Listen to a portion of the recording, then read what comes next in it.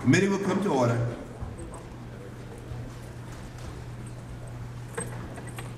Let me begin by thanking all of you for being here. When the committee held its first hearing on the Bank of America-Merrill Lynch merger over 5 months ago, I asked a few simple but vital questions. First, how did a private sector deal announced in September 2008 wind up as a major government bailout, with the taxpayers on the hook for $20 billion? Second, I asked whether the government forced Bank of America to go through with this deal. Finally, I asked whether Bank of America CEO Ken Lewis really had a legitimate basis for backing out of the Merrill Lynch deal, or when he realized late in the game that there were serious problems with the deal, did he threaten to back out to gain leverage for a taxpayer bailout? Today, as a result of our investigation, I think the answer to those questions are much clearer. Each senior Bank of America executive who was involved in the deal has told the committee that the government did not force them to go through with it. Ken Lewis has also told us that nobody in the government did anything improper during this transaction. If there are still people who want to say the government forced Bank of America to go through with the deal, they are turning a blind eye to the facts we have before us. A simple but important fact is that the government did not elbow its way into this transaction. Ken Lewis called then Treasury Secretary Hank Paulson on December the 17th, 2008, and brought the government to the table. That one phone call started everything in motion. On that phone call, Ken Lewis claimed that he believed Bank of America could back out of the deal with Merrill Lynch based on the material adverse change clause in the merger agreement, the so-called MAC clause. What we know now is that Bank of America top lawyer Tim Maopoulos told two top Bank of America executives on December the 1st, 2008, that Bank of America did not have a MAC. Mr. Maopoulos was suddenly fired 9 days later without explanation and replaced by a senior insider who had not practiced law in years.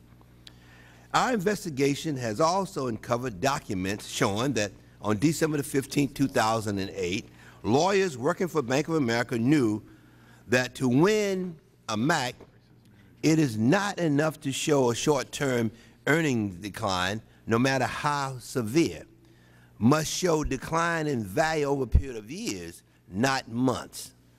Nonetheless, Ken Lewis called Hank Paulson on December 17th and said Bank of America actually had a MAC. Again, on December the 19th, lawyers working for Bank of America gave its executives a memo that noted that Delaware courts had never found that a MAC occurred, allowing the buyer to terminate a merger agreement. Excuse me.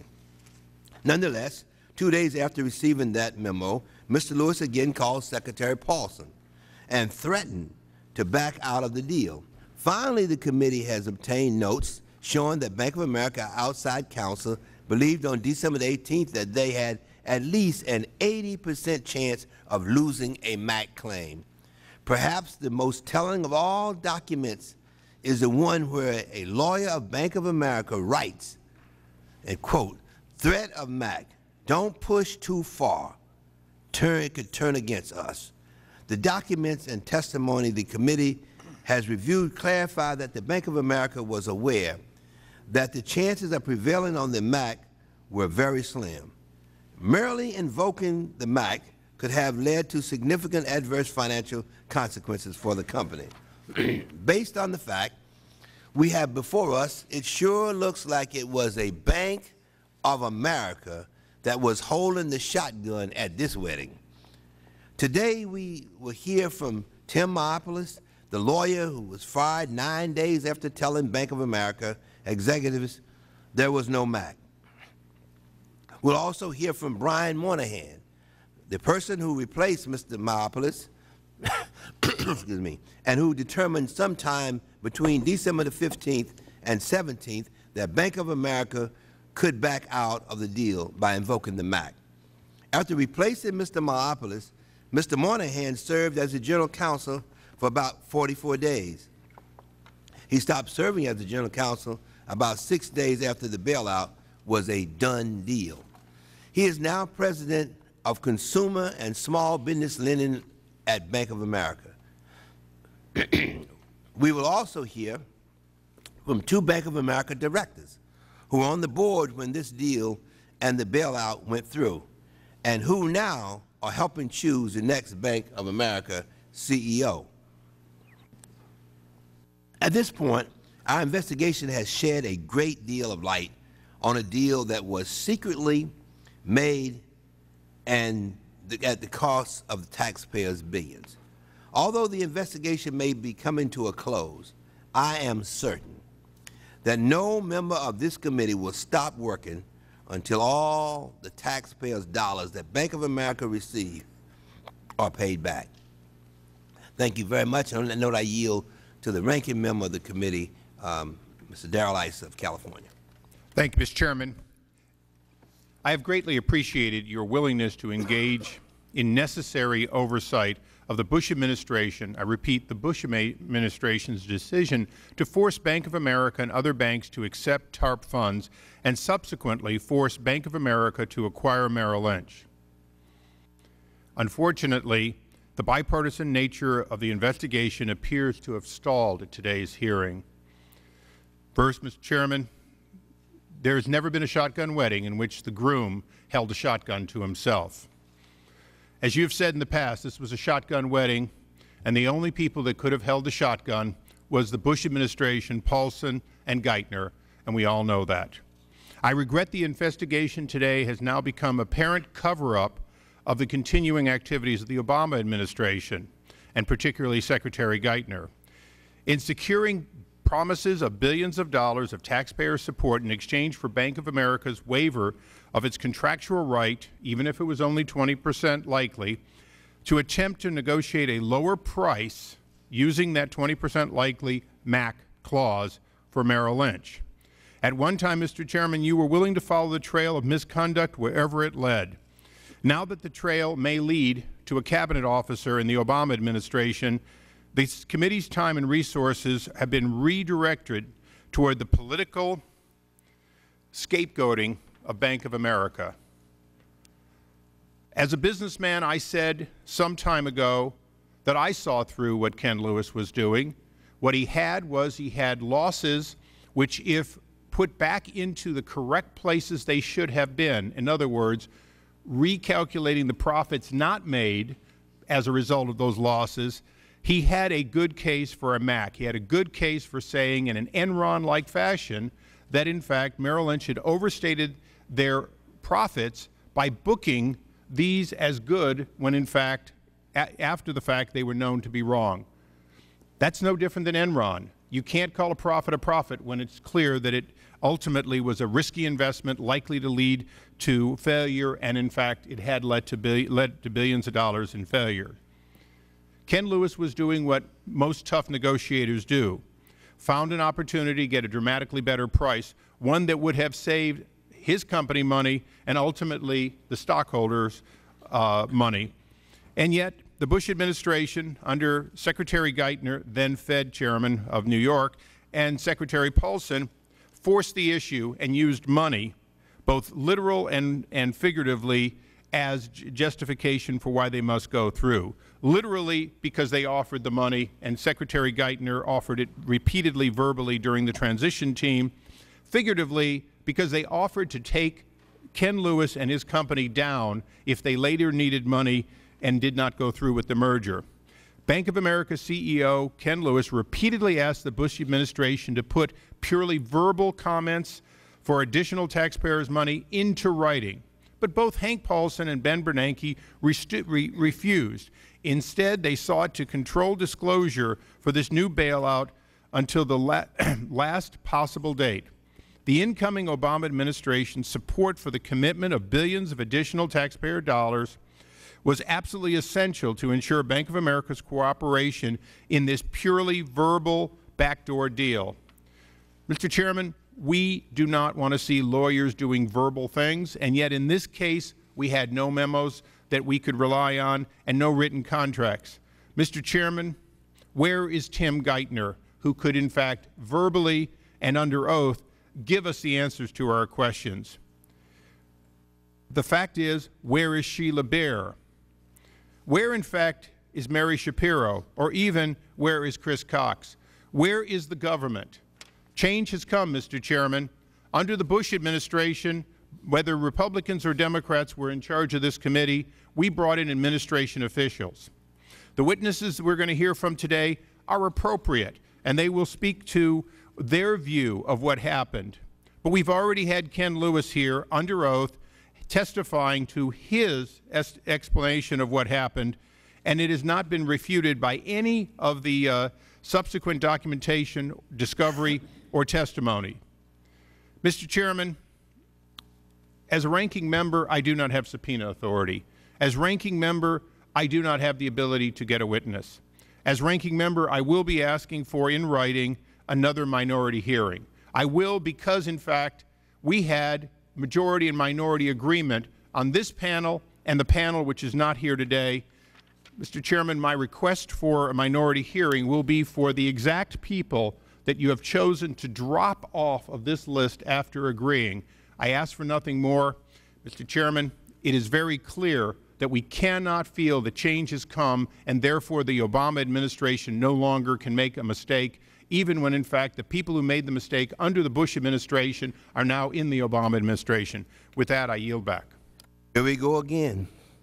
Let me say that if the ranking member would like for me to pull out a calendar, I am happy to do so and remind him that this merger and bailout occurred during the previous administration. And if he had such strong feelings and concerns about it, this bailout, I wonder why he was not asking the Bush administration the tough questions last year. I now yield to the gentleman from Ohio. Thank you very much, Mr. Chairman. This investigation started with questions: how could a merger of the largest bank and second largest investment bank in the country require a government bailout only weeks after shareholders had voted to approve it as a private deal? Was it true that the financial situation shifted so dramatically in that short amount of time? Or did top management know, or should they have known, about the changing situation much earlier? Did they fail to make necessary disclosures to their shareholders? When we asked Ken Lewis, Bank of America's CEO, about this at our first hearing, he told us that he relied on the advice of counsel and that he relied on forecasts from Merrill Lynch. Recently, in response to our request, Bank of America produced to us the documents on which they based their decision not to make additional shareholder disclosures, as well as the notes from some of the discussions that led to that decision. This included the actual forecast that was created by Merrill Lynch and used by Bank of America's lawyers as the basis to determine if there was something shareholders should know before they approved the merger. Our examination of this forecast and how it was used should sound alarms about how Wall Street really operates. The forecast, when it was created by Merrill Lynch on November 12th, revealed that in October the company had absorbed in just 1 month more losses than in the entire previous quarter, and half the amount of losses in the fourth quarter of the previous year.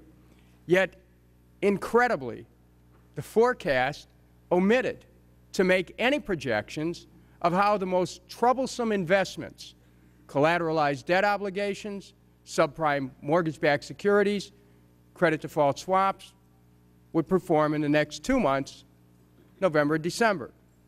The forecast assumed those investments would have zero effect on Merrill Lynch's bottom line for 2/3 of the remaining fourth quarter.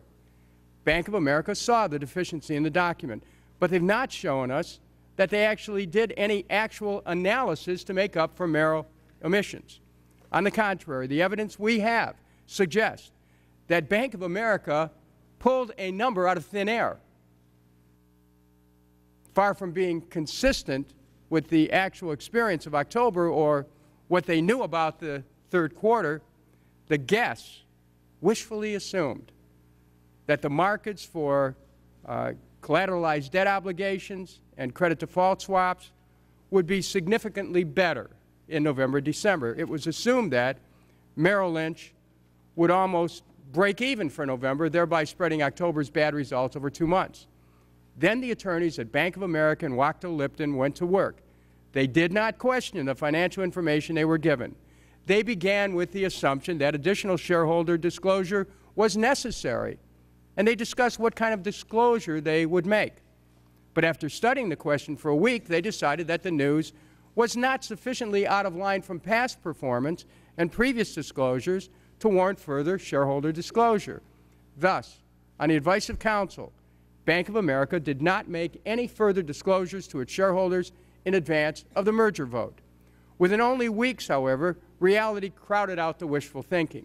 Far from having a small effect, those collateralized debt obligations and other exotic instruments continued to lose large amounts of money. Bank of America's guess, which had played a significant role in the decision not to make additional disclosures to shareholders, proved to be billions off the mark. That's when Bank of America went to the U.S. government for help. This investigation has opened up a rare window onto the management suite of the largest bank in the country. Here's a story of how Bank of America's top executives allowed guesswork to masquerade as actual expert knowledge, and how numbers pulled out of the air without any actual analysis served as the basis for corporate decisions made about other people's money, shareholders' money. Unfortunately for all of us, I doubt Bank of America is unique. Look around to see what the geniuses of Wall Street have wrought, the house of cards they have built that have buried our constituents under debts they can't pay, record rates of foreclosure, and joblessness. If you think these bankers and financiers deserve the millions of dollars they're paid and the bonuses they award themselves, if anyone thinks they can be trusted with running companies that are too big to fail, think again. The wizards of Wall Street are no more wizard than the Wizard of Oz, except, unlike the Kingdom of Oz, when that kingdom falls, there's wreckage all over America. I yield back. Thank you very much. I now yield to the gentleman from Ohio. Thank you, Mr. Chairman. Jordan. Mr. Chairman, I just want to respond to your previous statement. This is not about one administration, holding one administration accountable and not the other. This is about holding government accountable. I mean, that's this committee. This is the Government Oversight Committee, and the ranking member's suggestion that we need Ms. Shapiro, Mr. Cox, Ms. Baer, Mr. Geithner here is exactly on target. No one in our previous hearings, which I appreciate, no one went after the previous administration, specifically Secretary Paulson, harder than Ranking Member Issa and myself. We just want the opportunity to go after the same folks, question the same folks who are now in our current administration who were involved in this decision. The Chairman mentioned shotgun being held to people. I mean, the only shotgun involved here was what the government held to Bank of America's head when they forced them to take I mean, think about 9 days after this passed, they forced Bank of America, when Bank of America had to sit down with the 8 other big institutions in this country, forced them to take TARP money. And then in the deal itself, that's why we need officials who were involved in this whole decision here. As I suggested in some of our previous hearings, I think Mr. Paulson actually misled the Congress when he came in front of the Congress last year, asking for the TARP money, and then, as I said, 9 days later, changing course dramatically and saying we're not going to purchase any of these mortgage-backed securities. We're just going to give capital to the banks. So the question that Mr. Issa asked, I think, is right on target.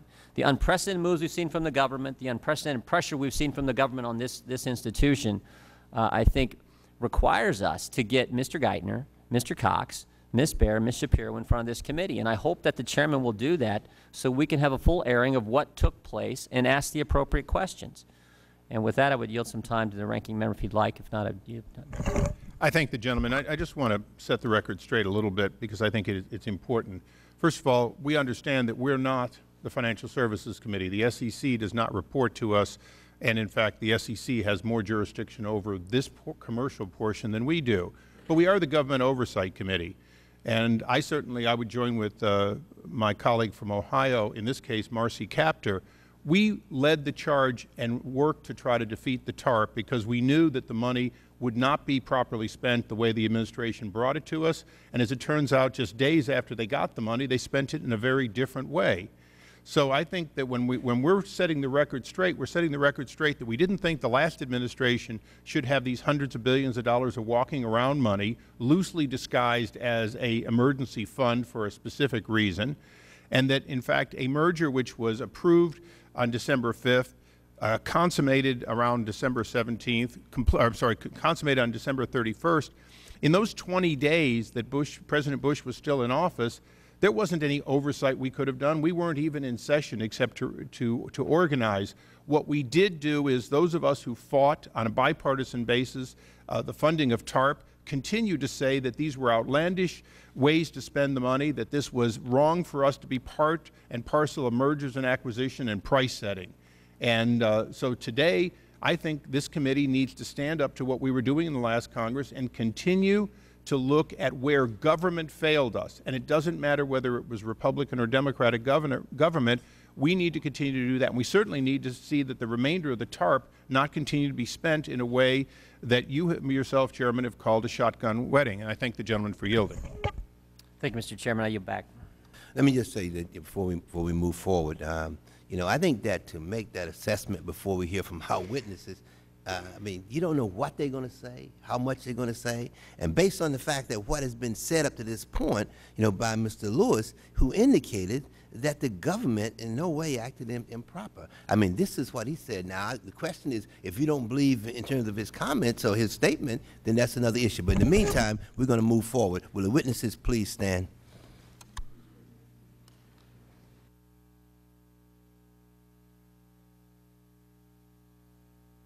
You solemnly swear to tell the truth and nothing but the truth, so help you God.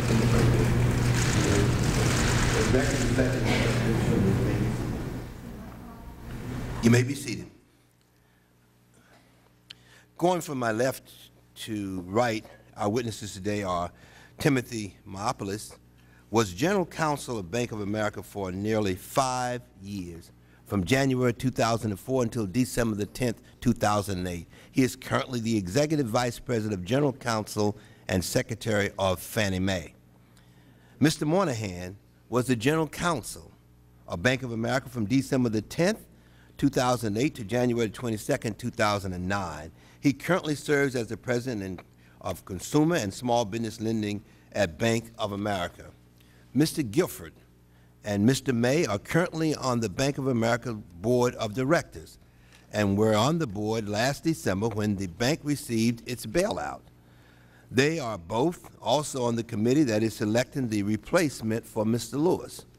Mr. Moopoulos, please give your opening statement, and you have 5 minutes, and of course, and the light starts out on green, then it turns to yellow, and then of course it turns to red, and when it gets to red, we ask if you would stop, which will allow the members an opportunity to be able to raise questions after all the witnesses are finished. Thank you. Chairman Towns, Ranking Member Issa, and members of the committee, thank you for the committee's invitation to appear before you today. My name is Tim Moopoulos. Bank of America recently waived its attorney-client privilege with respect to the Merrill Lynch merger and has You want to pull the mic a little closer to you? And has instructed me that I am free to answer questions the committee may have for me. Accordingly, as the committee has requested, I will briefly summarize and have set forth in more detail in my written testimony the legal advice Bank of America received in connection with the Merrill Lynch merger, as well as the circumstances of my departure from the company on December 10, 2008. I served as General Counsel of Bank of America for 5 years. I was responsible for overseeing a very large number and wide range of legal matters. In the case of the Merrill Lynch merger, I relied heavily on the company's outside counsel, who were leading lawyers at the esteemed law firm of Wachtell, Lipton, Rosen and Katz, as well as my own in-house legal department. Questions have been raised about what legal advice Bank of America received as to whether to disclose to shareholders the amount of the potential 2008 bonus pool for Merrill Lynch employees. To my recollection, I had no role in this issue. I do not recall anyone raising or discussing with me whether the potential year-end bonus pool for Merrill employees should be disclosed to shareholders. As far as disclosure was concerned, as was my practice, I relied on Wachtell Lipton and our in-house legal staff to prepare the proxy statement properly and accurately. The committee has asked what legal advice Bank of America received regarding the material adverse change provisions of the merger agreement. The only advice I recall giving about these provisions was on December 1, 2008. I advised Joe Price, Bank of America's Chief Financial Officer, and Greg Curl, then Bank of America's Head of Corporate Strategy, that for Merrill's poor financial performance to constitute a material adverse change, it had to be disproportionate to that of other companies in the industry, including Bank of America. We discussed the relative performance of the two companies since the merger had been announced, and I advised Mr. Price and Mr. Curl that there was no basis to conclude that a material adverse change had occurred with respect to Merrill Lynch. The committee has also asked what advice Bank of America received with regard to whether it should disclose Merrill Lynch's projected losses for the fourth quarter of 2008. The Wachtell Lipton lawyers and I gave advice on that topic to Mr. Price. Everyone involved concluded that disclosure of the projected losses was not warranted. There were a number of reasons. First, because the materials announcing the merger and the proxy statement did not contain any projections or estimates of Merrill Lynch's future performance, there was no legal duty to update past disclosures about future performance. Second, Merrill Lynch's recent financial performance put investors on notice that Merrill might well suffer multi-billion-dollar losses in the fourth quarter. Over the 12-month period beginning with the fourth quarter of 2007, Merrill Lynch had experienced after-tax losses of approximately $22 billion for an average quarterly after-tax loss of more than $5 billion.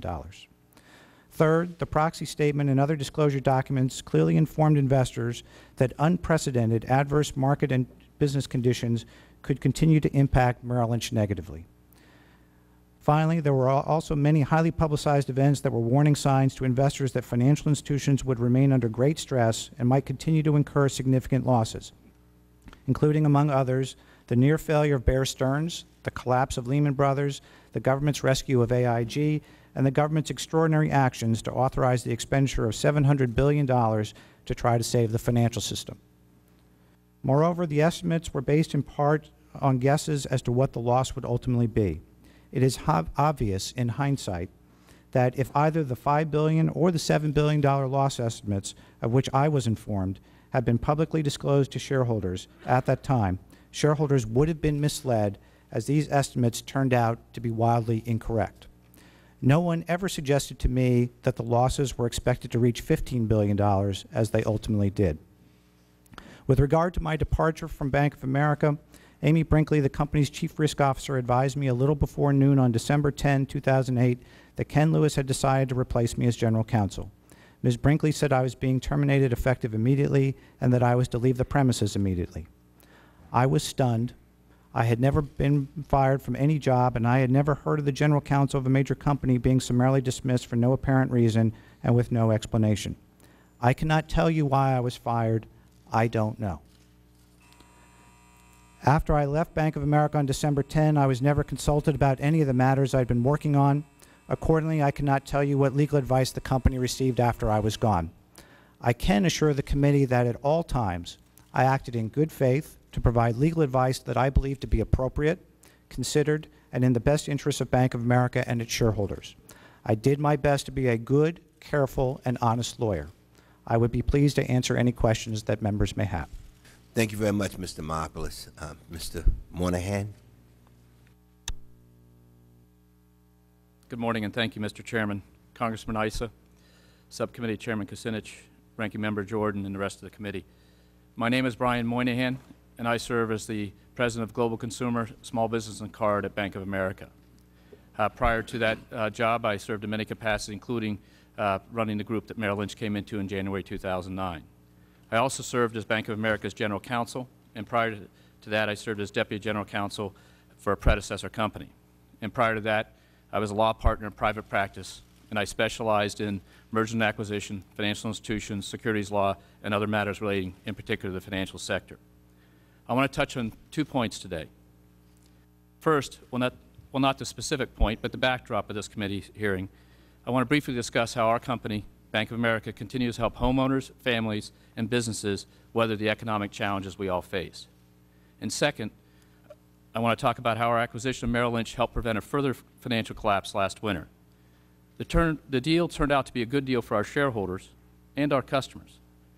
But most importantly, it turned out to be a good deal for the taxpayers who provided assistance.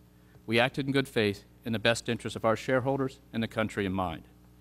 Let me turn to my first point. I know you hear from constituents, as we hear from our customers, about the challenges they face in today's economy. Bank of America is doing all we can to help them. We understand the public expects that of us, especially as a financial institution that receives taxpayer assistance. As we recently announced in our quarterly lending and investment report, we have extended $759 billion in loans since our first report late last year. That represents $17 for every dollar of financial assistance we've received. Making home loans is a priority for our company. In the first 9 months of 2009, we've made almost $300 billion in home loans available to over 1 million customers. We've also made $255 billion of credit available to large and small businesses. In addition to that, we've made $26 billion in credit available to municipalities and other nonprofits. All these figures don't include the $1.5 trillion that we've committed to invest in low and moderate income communities around our country, and also don't include the $200 million in support we provide to charitable organizations on a yearly basis. I now turn to my second point, the topic of today's hearing. I think it's important to keep one thought in mind throughout our discussion today. Although the Merrill Lynch transaction and Merrill Lynch itself as a company was severely impacted by the worst dislocation that the financial markets had seen since the Great Depression, our acquisition of Merrill Lynch is a success. First, the acquisition has provided great benefits to our customers. A stable Bank of America Merrill Lynch platform can simply provide more capital to more businesses in these tough times. Second, the taxpayers are also benefiting from a stronger financial system and more directly in the form of the financial return they're receiving on their investments. Third, closing the transaction in December 2008 was in the best interest of the financial system, the economy, and the country. As the committee has heard in prior testimony, the failure of Merrill Lynch in December 2008, particularly on the failure of the Lehman Brothers and other financial firms, would have exacerbated the economic havoc that our country faced. And I'm proud that Bank of America stepped forward. Bank of America has cooperated and will continue to cooperate with this committee to help develop a better understanding of the circumstances surrounding this transaction. The record created by the testimony and those documents shows, and I hope my testimony today will help further demonstrate, that throughout the deliberations with Merrill Lynch around the acquisition, Bank of America acted in good faith and consulted with one of the premier law firms in the country to address very difficult issues. Business people, confronted with complex business and legal issues, acted in an open and honest manner.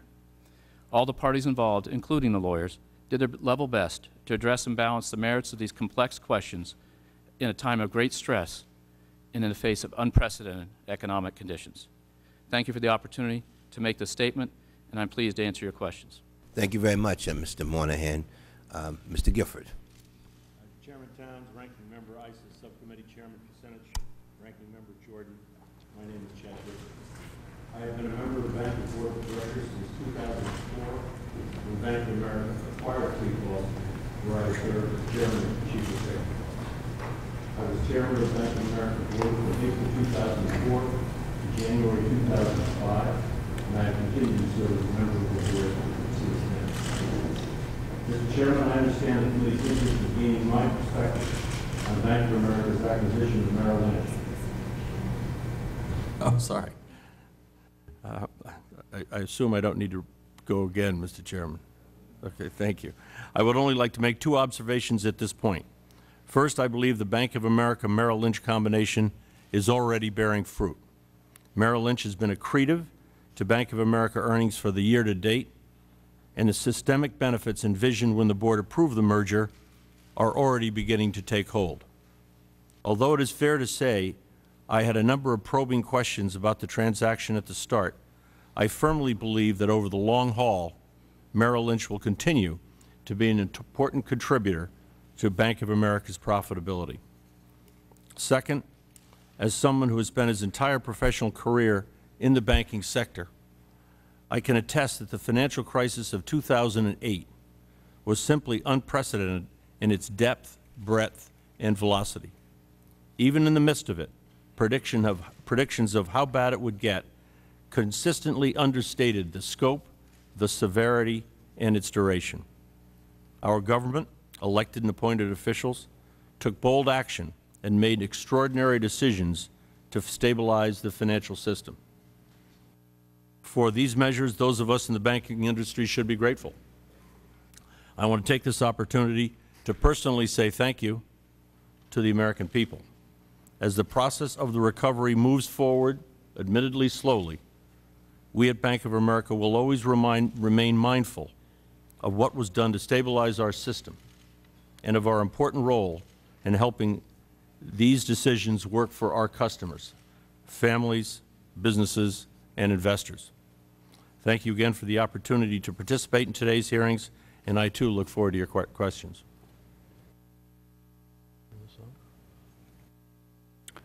Thank you. Thank you very much, Mr. Guilford. We were caught off guard with your shortness. I mean, that's unusual around here. We generally have to stop people. So thank you. Mr. May. Chairman Towns, Ranking Member Issa, Subcommittee Chairman. Is your mic on? Kucinich, yes it is. And Ranking Member Jordan, my name is Tom May. I am Chairman, President, and CEO of NSTAR, a Massachusetts-based public utility holding company, and I have been a member of the Bank of America Board of Directors since 2004. I also appreciate the opportunity to be here today to discuss Bank of America's acquisition of Merrill Lynch. I'd like to associate myself with the remarks of Mr. Gifford and Mr. Moynihan so that I can be brief also. The Bank of America Merrill Lynch merger is working, thanks in no small part to our extraordinary associates. We all remain mindful of the extraordinary circumstances the global financial system faced in late 2008, the assistance we received to complete the Merrill merger, and the commitments we made at that time to the American taxpayers. We look forward to fulfilling those commitments and to ensuring that the Bank of America and Merrill Lynch continue to provide exceptional value to our customers and our investors. I also am pleased to answer any questions you may have today. Thank you very much. Let me thank all of you for your testimony. Let me begin with you, Mr. Myopolis. On December the 1st, 2008, did you tell Bank of America CFO Joe Price that you did not think Bank of America could back out of the Merrill Lynch deal, invoking the MAC? Yes, Mr. Chairman, I gave that advice. Were you fired 9 days after giving that advice? Yes, Mr. Chairman, I was. Do you know why you were fired? No, Mr. Chairman, I don't know why I was fired. I don't know whether it had anything to do with the advice I gave or might give, or whether it had to do with something else. I don't know why I was fired. I wasn't given an explanation. Did you at any point have a conversation with Ken Lewis talking about your role after the merger of Bank of America and Merrill Lynch? At any point did they talk to you about what your role would be after that? Yes, Mr. Chairman, on the evening that we negotiated the Merrill Lynch merger, Mr. Lewis told me personally that I would be the general counsel of the combined company following the merger. But it didn't happen? No, sir, it didn't. Let me just move forward to you, Mr. Moynihan. Just to make sure I'm clear, did anyone in the government force Bank of America to go through with this deal? No, sir. No one in the government? No, sir. We know much more now about the MAC and this entire deal than we did last summer. If you believe there was something material about the Merrill deal that made you want to back out of it, why didn't you think it was material to the average American who was thinking about buying some of your stock and disclosing it publicly?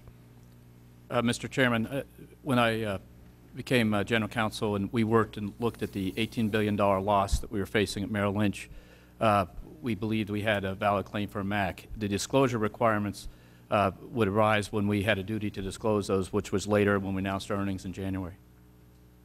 Being you're sitting next to Mr. Myopolis, let me ask you a question. Did you think he was a good lawyer? Being you're sitting next to him. Yes, sir, I did think Tim was good general counsel. I'm sorry, Mixon. Yes, I did think he was a good general counsel. Do you think it made sense to fire someone who had been the top lawyer for the previous 5 years, especially right in the middle of one of the biggest deals in Bank of America's history? Didn't you feel uncomfortable with that? Mr. Chairman, the times that we were going through in December 2008 was we were downsizing the company relatively dramatically, and we were changing 10% of our executives were terminated, and which is terrible things and terrible times to go through, but part of the economic stress. And the changes that were made, as best I know, were made as in the context of us changing the numbers of senior executives we had because of the economic stress we were under. It's a tough thing to go through, but it's part of being about business, and I think it's clear that that's what drove the decision. Yeah. I just wanted you to repeat one thing. There's some question about the government's involvement here. The government did not pressure you at any point to do anything that you did not want to do? I did not personally feel at any point pressure by the government to do something that was not in the best interest of our shareholders. Thank you. Thank you very much. Mr. Gifford, the committee has obtained 2 emails you sent regarding the Bank of America's deal with Merrill Lynch. In one of those emails, you used the phrase, screw the shareholders. Screw the shareholders. And in the other, you expressed disagreement with the way Bank of America approved mergers. Can you tell us any more about what you had in mind when you wrote those emails? Is there anything else you could tell us? Yeah, I can, Mr. Chairman. I'm obviously not terribly proud of the choice of words, to be sure. The first reference to an email was, as I recall, the middle of January. And it happened during the middle of a board meeting in an exchange with a very good friend, and we were being rather informal, as the words might suggest. And we were going back and forth, and it was during that meeting that we were announcing earnings for January for the fourth quarter in the year, which were certainly unsatisfactory, and we knew would have a very negative effect on share price. We also eliminated the dividend down to a penny. What I was doing, for me, my holdings in Bank of America are very significant for me and my family, and so you took it a little out of context. The actual expression or the actual line was, unfortunately, it's also screw the shareholders. I don't like saying that word in a public forum. And what I was doing is expressing remorse for all shareholders. Right. Let me just ask this very quickly before we move on. Mr. May and, of course, and Mr. Gifford, Ken Lewis told this committee that he and the board ultimately decided to go through with the Merrill deal because it was in the best interest of the company. Do you agree that buying Merrill Lynch was in the best interest of Bank of America? Yes, I do, sir. Back in September, when the board was first presented with this opportunity, after many probing questions, I might add, because these were difficult times, it was not a, if you will, a slam dunk transaction. But in my opinion, the long-term strategic benefits were such that I voted for the transaction. I also voted for the transaction, and to this day still feel that it is a tremendous combination of 2 wonderful companies. Yield 5 minutes to the gentleman from California. Thank you, Mr. Chairman. And thank you both for your doing your fiduciary duty. I'm sure it was not easy, as 10 then $18 billion of unexpected losses piled up at a company in the middle of a merger. I've done a few acquisitions in my day and still sit on the board of my company, and I wouldn't want to try to decide whether to pull the trigger or not pull the trigger with so many people on both sides, and particularly at a time when Secretary Paulson, President Bush himself were up here on the Hill telling us it was a crisis, and if we didn't vote money in a matter of hours, the world as we know it was going to come to an end. And of course, as you know, the world as you know it never comes to an end in Washington because we just print money. We've had no layoffs. Mr. Moynihan, it won't surprise you, but government has grown net by 139,000 new employees just since this administration took office. We don't feel your pain. But let me go through a couple of set the record straight. If we can put up slide 1. Slide 1, when it gets up there, it's hard to read, but it says, before formally call Mac, get government in. Geithner gone on vacation. This is from Eric Roth, B of A lawyer. Then slide 2. Fire board if you do it. Tim G. agrees. Larry Summer and Tim agree. This is from Joe Price, one of your CFO of the company. Slide 3. Hank Paulson made it clear that Treasury and the Fed were prepared to deliver an assistance package. Hank made it clear that he had concurrence of the Fed and Tim Geithner and others. Ben also stated that Geithner and, in addition, Larry Summers were both on board with this transaction. Those, Mr. Chairman, are the words of Ken Lewis. Slide 4. Ben says $45 billion TARP available if necessary. Obama team informed and agrees. Tommy Franks, B of A board member. Slide 5, not here today, of course. Slide 5. Incoming team at Fed and Treasury in agreement. This is from another board member not here, Tim Sloan of your board. Slide 5. Slide 6. Paulson and Bernanke spoke to Geithner. You have our commitment that this will be resolved. You will get some additional investment. Eric Roth, B of A lawyer. Questions for you gentlemen. None of these are in dispute here today. None of the testimony that we've had up until now disputes the fact that in various ways then Fed Chairman or then Fed New York Bank Chairman Tim Geithner was in the loop, because this was after he was the likely and in fact now is the Secretary.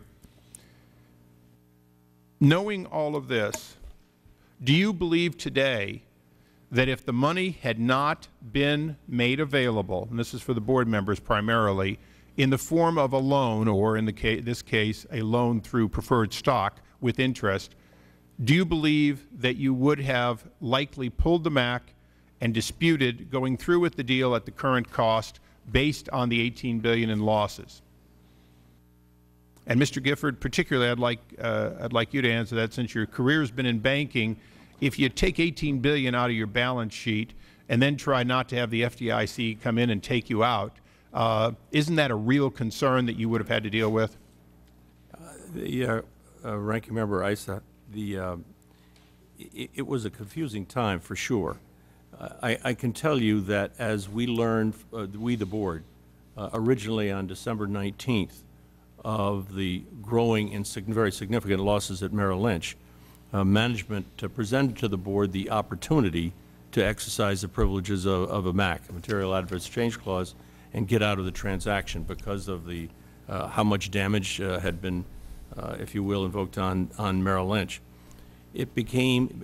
We then talked later with Mr. Lewis, we being the board, a few days later, and he expressed the fact that the government thought it would be a major mistake for us to walk away.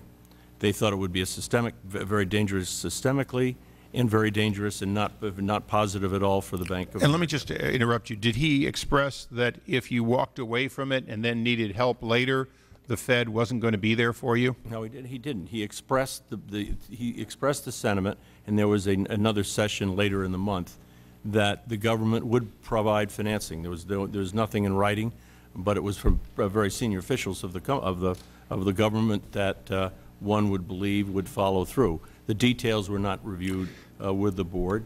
I can tell you, from as a member of the board of directors, I can only speak as one person. The issue was relatively clear to me. In a perfect world, it would have been better to walk away. Sure. One last question for the two of you very quickly. As CEOs, as business leaders who have had general counsels, don't you normally require two things? Your general counsel give you honest statement, which you take his legal advice, but don't you need to have at all times a general counsel who's on board with your leadership decisions? A general counsel who's on board with our leadership decisions? In other words, would you keep a general counsel who's constantly telling you not to do what you've already decided to do from a business standpoint? Well, I mean, any member of the board has to make up their own mind. You would like to be in a position to believe your general counsel is going to provide good counsel. Mr. May? I agree with that totally. Gentleman's time has expired. I now yield 5 minutes to the gentleman from Ohio, Congressman Kucinich. Thank you, Mr. Chairman. I ask unanimous consent to enter into the record documents that will be part of this question. Without objection, so ordered. Thank you. Mr. Mayopoulos, as General Counsel at Bank of America, you determined whether or not the bank made additional disclosures to shareholders to update its proxy solicitation.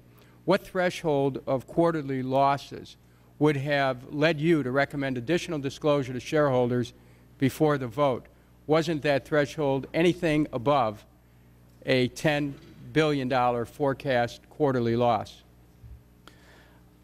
Congressman, the historical experience at Merrill Lynch over the prior 4 quarters, it had quarterly losses ranging from $2 billion to $10 billion. Certainly, as you got to $10 billion or higher in after-tax losses, I think the case for disclosure became much more compelling. You state in your testimony that you received a copy of a forecast dated November 12th, and that the information in it played a role in your legal deliberation about making additional disclosure about the financial situation at Merrill Lynch.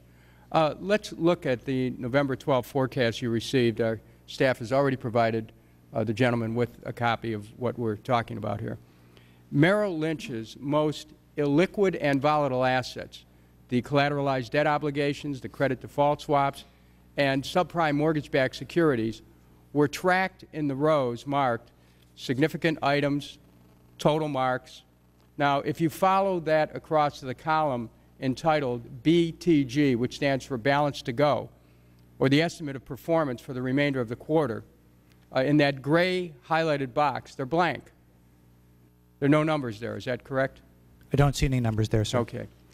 So there's no projection for collateralized debt obligations and other illiquid assets that were losing a lot of money at that time.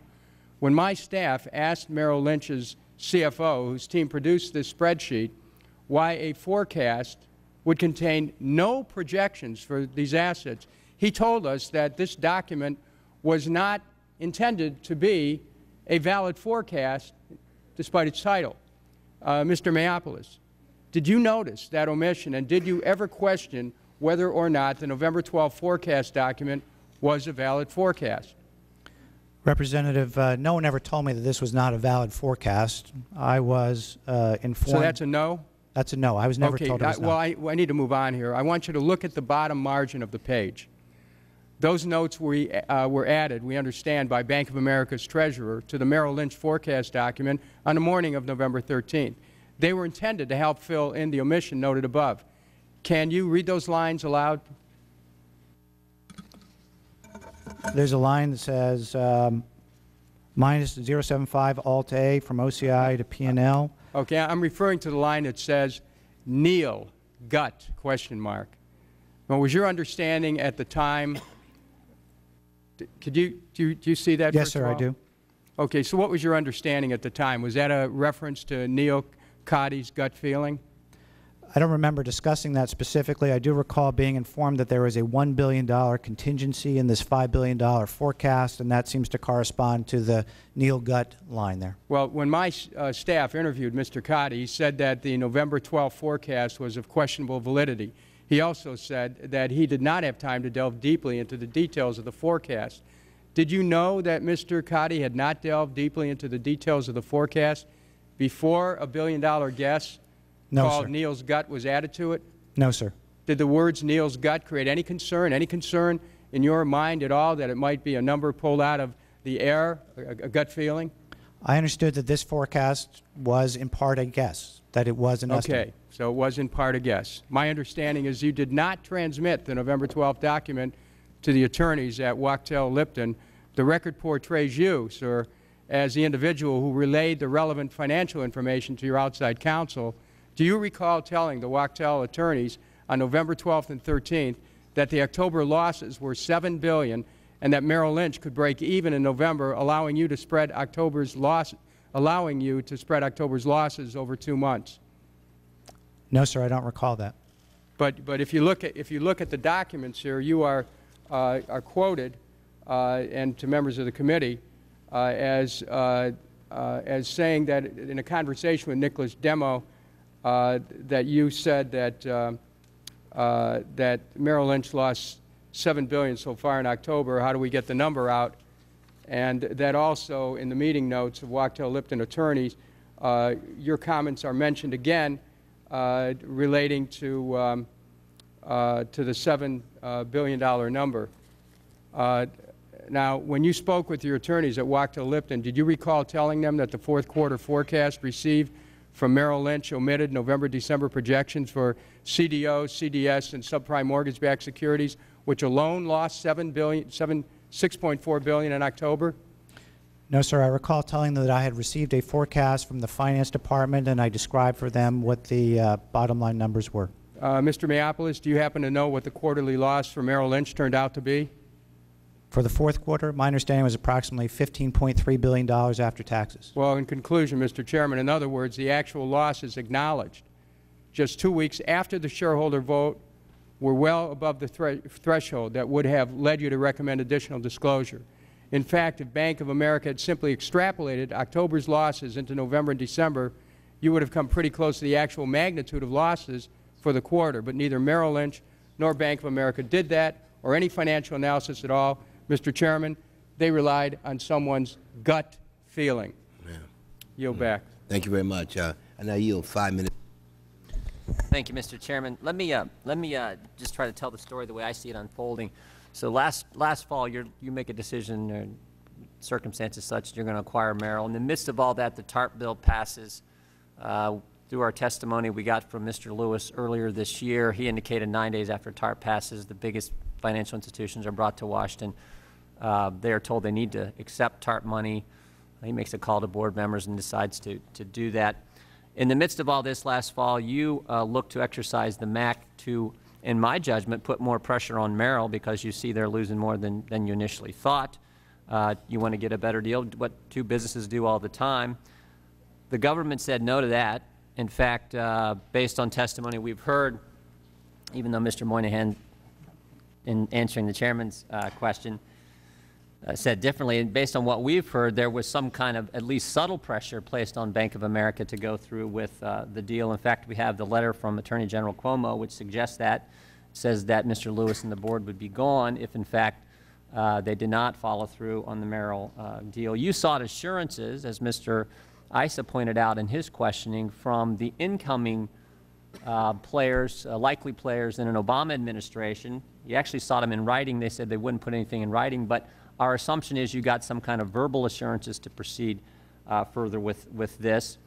So let me just ask a couple questions. Is that, in fact, the case that you received assurances in some form, other than the likely folks to be involved in the Obama administration at the Treasury Department, that if in fact things got worse, they would be there with additional TARP dollars to help Bank of America? And we can go right down the list, and I'd like a yes or no to that if we could. Mr. Moynihan, we'll start with you. We received statements from the current Secretary Paulson and Chairman Bernanke that as we work through from mid-December in the 2 weeks we had to work through it, that if we went forward, that we would receive some sort of assistance, which we finally negotiated and actually closed in January of 2009. As to the statements of the incoming administration, I think Mr. Lewis has testified to that he, in his conversations with those people, he was told that they had heard about the transaction. I was not part of those discussions. Yeah, so I just want to be clear. Was there a promise made from the incoming Obama administration that they would be there to back you up if, in fact, that's what Bank of America needed? I don't know that because I was only told what Mr. Lewis's conversation was, which I assume. Mr. Gifford? I was aware of no such promise. Mr. May? Mr. Mayopoulos? I was aware of no such promise. Okay. Neither was I.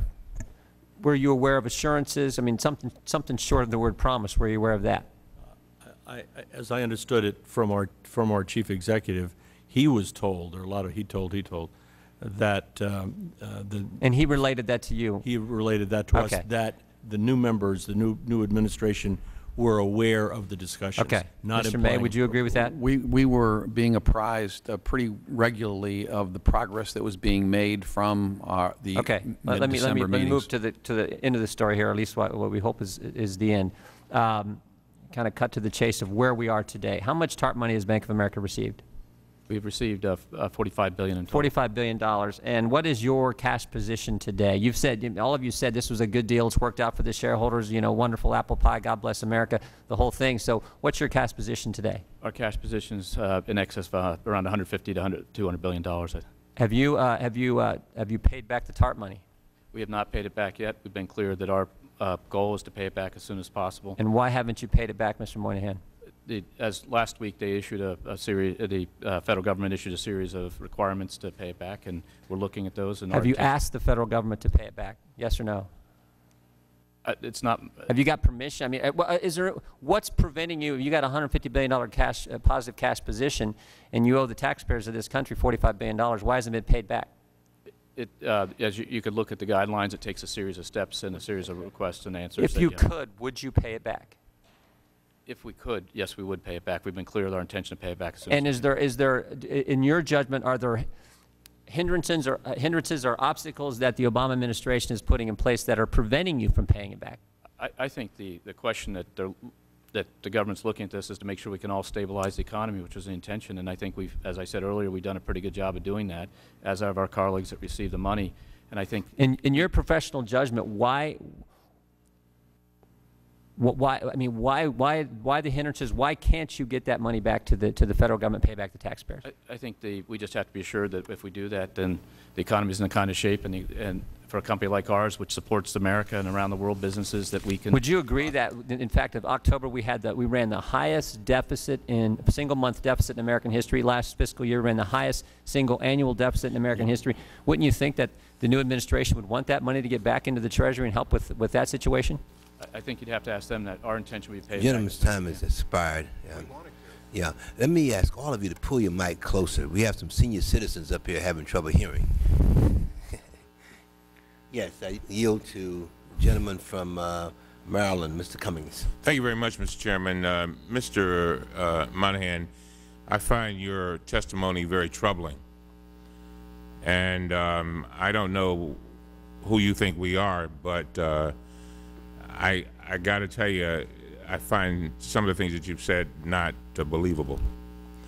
First of all, the chairman asked you why Mr. Mayopoulos was fired. A seasoned attorney was fired 9 days after he gave an opinion, and you basically said you all suddenly got into downsizing fever. Is that right? Is that basically what you're saying? You were downsizing? I said I wasn't personally involved in the decision, but it was in the context of. Well, you replaced him, didn't you? Yes, I did. And what were you told? What did they tell you? And I remind you that you're under oath. Was the reason why he was fired?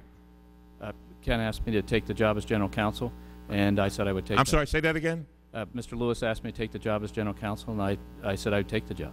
You didn't answer my question.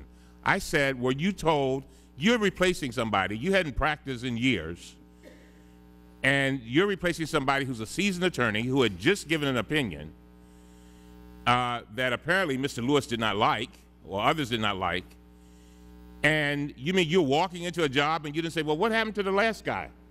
I mean, that's a logical question. That's absolutely a logical question. And what did you find out? Did you ask the question first of all, or did you know? I didn't ask the question, and I went about doing. So you didn't care, right?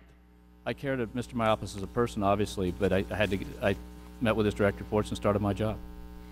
And if you were advising a client the size of Bank of America, what would you say to the management if they told you they wanted to fire their in-house counsel and replace him with a senior business executive who, while a credentialed, an experienced attorney, had not practiced law in 10 years and was not even licensed at the time? Would you advise them to make that move? I think if the decision was made for me to be general counsel, I think it was a wise move on behalf of the company, and I was competent to do it. That's very interesting. Now, let me ask you this. You had an opportunity to talk to our committee staff, did you not? Yes, I did, sir. and you believe that there was a MAC was appropriate. There was a case for a MAC. Is that right? I believe we had a valid claim for And MAC, at the yes. time that you talked to the committee staff, you produced no evidence with regard to why you had that opinion. Do you have any evidence today? Representative, the evidence is that in the fourth quarter of 2008, Merrill Lynch lost $21 billion pre-tax, and it was not clear that they'd be able to use the tax benefits. That was twice as much as they'd ever made as a company, and completely depleted their capital by 50%. And so therefore, that was a material change in their circumstances. Their ability to earn money at the level they were supposed to was impaired by their capital have gone down. Now, that was inconsistent with the law firm Wachtell and what Mr. Mayopoulos had said. Is that right? Was that inconsistent? In other words, you all had hired a big law firm, and you had a general counsel, and then you come in. You haven't practiced law in 10 years, and you come along and say, I think this is a good time. The MAC is fine. So I'm trying to figure out how'd you get there? I relied on Wachtell Lipton, who was of the same opinion. We had a valid claim for MAC and informed us such. I also relied on my experience in dealing with MAC clauses and having taken apart deals for MAC clauses in my experience in the past, the hundreds of deals I've done as an attorney and a business person. And we were all of the same opinion, that this was, at $21 billion in losses, this was a material change in the circumstance of Merrill Lynch that we had to address. Well, let me get to Mr. Mayopoulos, because apparently he had a different opinion. Is that what Wachtell had said, Mr. Mayopoulos? He says that they were all in agreement. Is that right? That's not what they told you, is it? We didn't have any conversations. I didn't have any conversations with Wachtell about the material adverse change clause. All righty. Now, Mr. Gifford, this is the fellow, Mr. Moynihan is one of the people that you are considering to take Mr. Lewis's place. Is that right? That's what I read in the newspaper, sir. That's what you read in the newspaper. What do you mean? We have tried very hard, Congressman Cummings, not to be talking publicly about individuals. Well, the fact is, the reason why I'm talking about it is this the guy, I'm just trying to figure out, is this the guy that we've got to face when we are trying to deal with Bank of America, when we've got $45 billion invested in a company? I'm just trying to figure out, is this the face that we are going to be facing? And I'm responding, Congressman. And I'm not asking you for your decision. I'm just asking, is he is one of your top candidates? He is a very talented executive at Bank of America. Thank you very much, Mr. Chairman. Thank you very much. I now yield to Mr. Lukenmeyer from Missouri. Thank you, Mr. Chairman. I'd like to follow along this line of questioning. Mr. Mayopoulos, in our documents here, it indicates that you informed Mr. Price that Bank of America did not have the basis for invoking a MAC. What was your basis of that decision?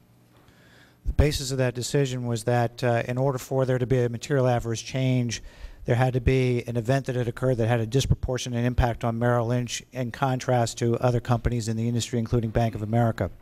And as I discussed with Mr. Price, the stock price of Bank of America had declined almost as much as Merrill Lynch's. Bank of America had gone out and raised substantial capital. It had cut its dividend. Its earnings had been reduced. So basically, both companies had suffered significant downturns in their prospects in the time since the merger had been announced. Was the information that you had, did you not have the information that Mr. Moynihan had with regards to the $21 billion loss at the time that you made your advisory opinion to Mr. Price? That's correct. I did not have that information. Okay. If you'd have known that, what would your advice have been at that time? I believe my advice would have been, although I don't have all the information that the company had at that time since I was gone, but my view would have been that invoking material adverse change clause would be a dangerous and risky prospect, but I didn't have the information and I didn't study that question. So what you're saying is you would have gone along with saying that the MAC would have been a very viable way of to go ahead and invoke MAC then? No, sir, I'm not saying that. I'm saying that I think it would be a very difficult decision to invoke the material adverse change clause. I believe I would have suggested that the company sit down with Merrill Lynch and try to renegotiate price, but if that didn't work, I don't know that I would have threatened to invoke the material adverse change clause. Well, do you believe then that the reason that the MAC was eventually then used as a bargaining chip or was it used as a bargaining chip in your judgment to extract a better price from the government? Congressman, I don't know what it was used for. I was never privy to any of the discussions. I was gone. Okay. Along this line, also, obviously, in a lot of our documentation here and in the testimony, there's the threat to fire Mr. Lewis as well as the entire board. Can you tell me, or any of you gentlemen can tell me, the circumstances under which they, number one, had the authority to do that, and number two, the circumstances under which they believed that you as a board or as Mr. Lewis as chairman were doing something wrong that they could fire you for? Well, I think the discussion about that is, I think, reflective of the very serious circumstances that we faced in December 2008. The economy was in a total disarray. They're going to fire you for the economy? The economy was in disarray. The regulators were serious about us thinking about the pros and cons and using our judgment around the MAC and what we would do as a company. And I think what I always took that as a view of how serious the situation and how serious they wanted to think about it. We were prepared, if it was the right interest for our shareholders, to exercise the MAC, irrespective of what would happen to management, and I assume Mr. Gifford and Mr. May would say the board. Unfortunately, Mr. Monahan, that answer does not fly with me. You cannot tell me that Bank of America is going to cause our entire economy to go down if you don't do this, and because of that they're going to replace your entire board and the chairman? You expect me to believe that? The point, I think, was that would we feel that if we had to be removed, if the government said that we had to be removed, that did not factor into our decision. So basically they were extorting your decision to go along and accept Merrill Lynch as a partner, business partner. Is that what you're saying? What I said was that we did not let that factor in our decision of what the best interest of our shareholders was. If I may respond as a member of the board, Congressman Lutkemeyer, excuse me, we heard on, I believe it was December 22nd, the CEO reporting to the board that the government, Secretary Paulson, had made it clear that the government felt very strongly that this transaction should continue. It was in the best interest of the American financial system as well as Bank of America. And we also heard the comment, and if it doesn't happen, there is a risk to members of the board and management keeping their jobs. I can assure you, sir, as much as I care about the American financial system, our job is representing shareholders. And that did not one iota factor in the decision that I believe my cohorts made in proceeding with the transaction. To do so would be just directly dishonoring our fiduciary duty. And we made that clear in our discussions at the board. Okay, I got one more quick question before my time expires.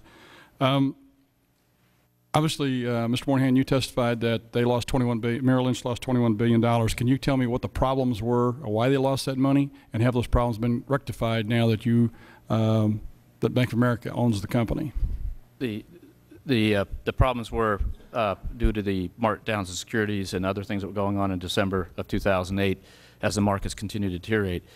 They are rectified because Merrill Lynch makes money, but the context of that is Merrill Lynch being owned by Bank of America with a stable capital base and ability to keep its balance sheet is now able to produce the kind of money and do the kinds of things for our customers which are strong.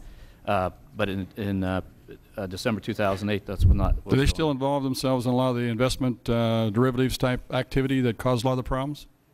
They continue to trade with their clients. I think a lot of the, quote, legacy positions that you hear people talk about are not being renewed or running off as we speak. But I think it's a much more straightforward, clearer, and less risky platform than it was as a standalone company due to the stability and capabilities of Bank of America and Merrill Lynch together have. Gentleman's time has expired. Thank you, Mr. Chairman. I yield 5 minutes to the gentleman from Massachusetts, Congressman Turney. Thank you, Mr. Thomas. Mr. Gifford, at what point in time did you become aware that Mr. Mayopoulos was being relieved of his duties and that Mr. Moynihan was assuming a role as General Counsel? I believe, Congressman Turney, it was the afternoon of December 9th. Sorry, I believe it was the afternoon of December 9th following a board meeting. Okay, so that was the day before he actually had the unceremonious firing incident. Having just heard the December 10th, yes. Okay. You tell us what was discussed when you learned that he was being fired and that Mr. Moynihan was being hired. I and the rest of the board, Congressman, was informed at the end of that December 9 board meeting that Mr. Moynihan was leaving the company. because of he wasn't able to take a job that the CEO wanted him to take. A number of board members within a couple of minute time frame expressed regret because, as I said earlier in the testimony, Mr. Moynihan's one of the most talented executives I've ever worked with. And we expressed that regret to the chief executive officer. At that point, I and a bunch of others that live in Boston got on a plane and went back to Boston. I, at that point, thought I knew nothing about Tim.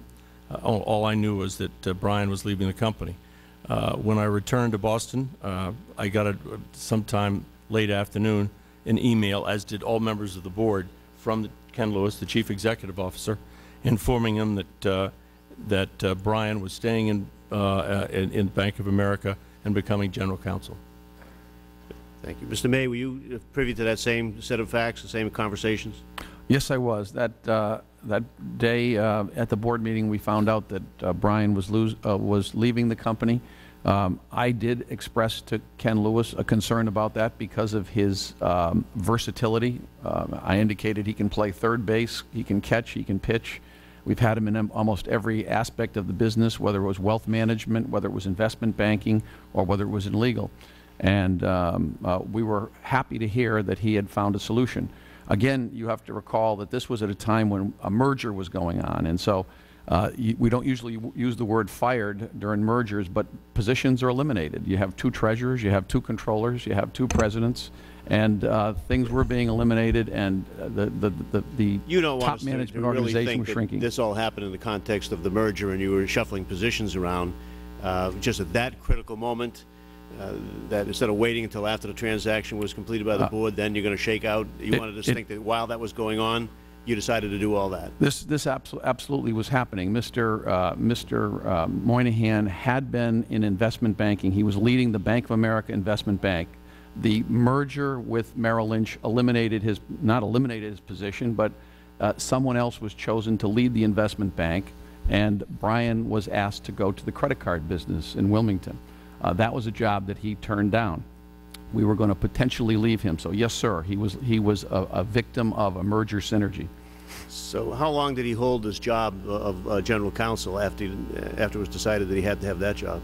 I'm not sure the exact name. 44 days? A couple of months, something like that. Yes, sir. So it doesn't strike you as incongruous that you give a position for 44 days, that holds him onto the company, and then you shuffle him off to where supposedly he didn't want to go to begin with?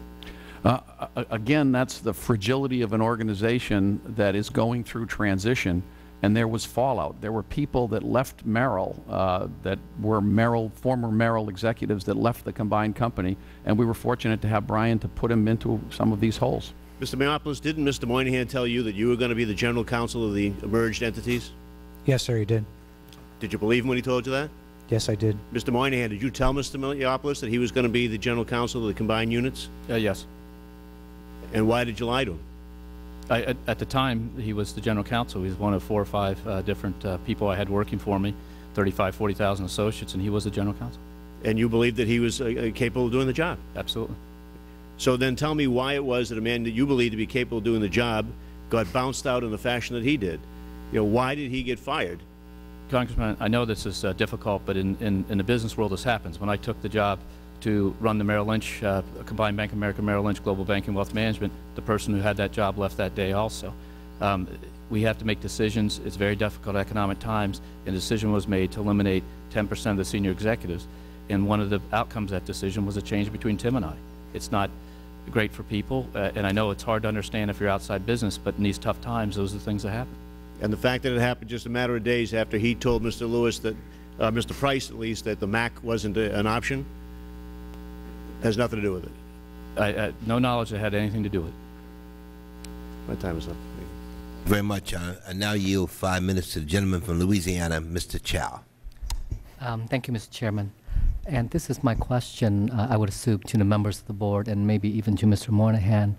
I've heard your statement saying how good the acquisition of Merrill Lynch is to Bank of America. My question to you here is, if I were to ask you to compare Bank of America now without the purchase of Merrill Lynch with the Bank of America with the purchase of Merrill Lynch, which of the two would be a stronger institution today?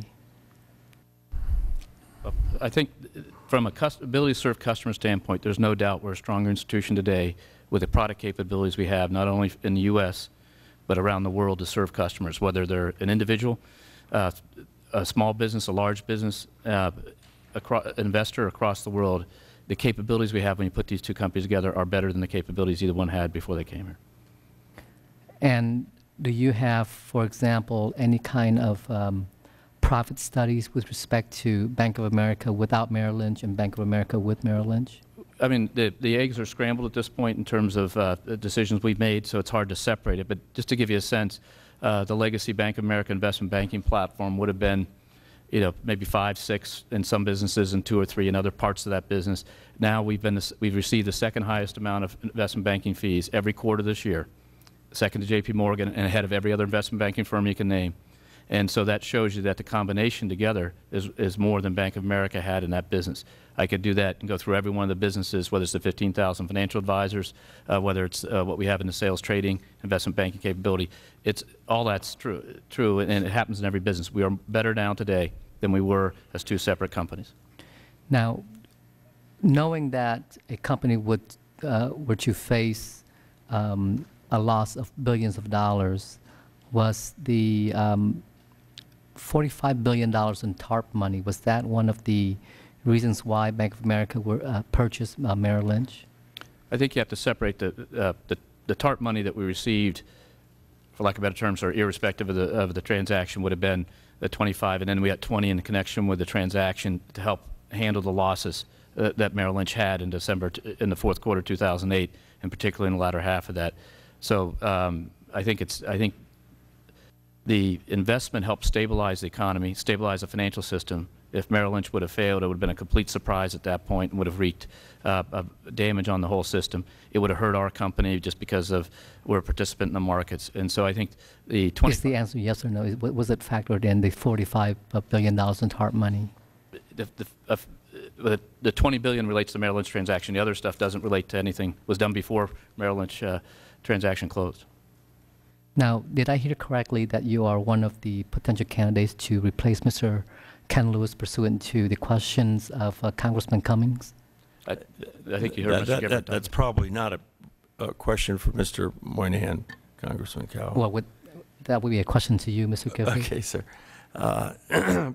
We are trying, and it's very difficult with the visibility of Bank of America, to keep the selection process confidential. I think for obvious reasons. It's very difficult for us when presumed candidates appear in the press. It makes it difficult for their current jobs. Let me ask you another question. I am trying to say, as I did as best I could to Congressman Cummings, that we are not disclosing publicly those that we are considering. So based on what I've heard so far, you are saying that Mr. Ken Lewis is not doing a very good job? I hope I didn't imply that, sir. If he's not if he were to not do, if he is doing a good job, why would you want to replace him? Mr. Lewis announced 2 months ago that he wished to retire at the end of this year. Okay. That's what prompted this search. That's all the questions I have. Would the gentleman yield? Yes, please. Thank you. Just following up on that, the question earlier from Mr. Jordan, you have $100 billion plus in the bank. If it were not for the regulatory rules of how much capital you have, would you, in the ordinary course of business, pay back the $45 billion? And I'm going to caveat it in a way that Mr. Jordan didn't. If you could get it back tomorrow, would you pay it back today? In other words, is the only reason you're not paying it back that if you pay it back, it can't come back out again? And Mr. Moynihan? I don't think I meant to say that. What I'm saying is... No, I want to try to get it straight. You've got the money. You'd pay the government. You'd happily pay the government. If you, quote, were later deemed to need it and it was a line of credit, you'd pay it back. The only reason you're not paying it back today is the government has put hurdles in your way to prove that you can not only pay it back, but you can still pass a stress test. Isn't that right? Mr. Issa, our goal is to pay this back and return the money to taxpayers. No, I appreciate that, but Mr. Jordan didn't get the answer from you that I've asked. Right. The fact is you have the money. In the ordinary course, if it were just another creditor, you would pay it back.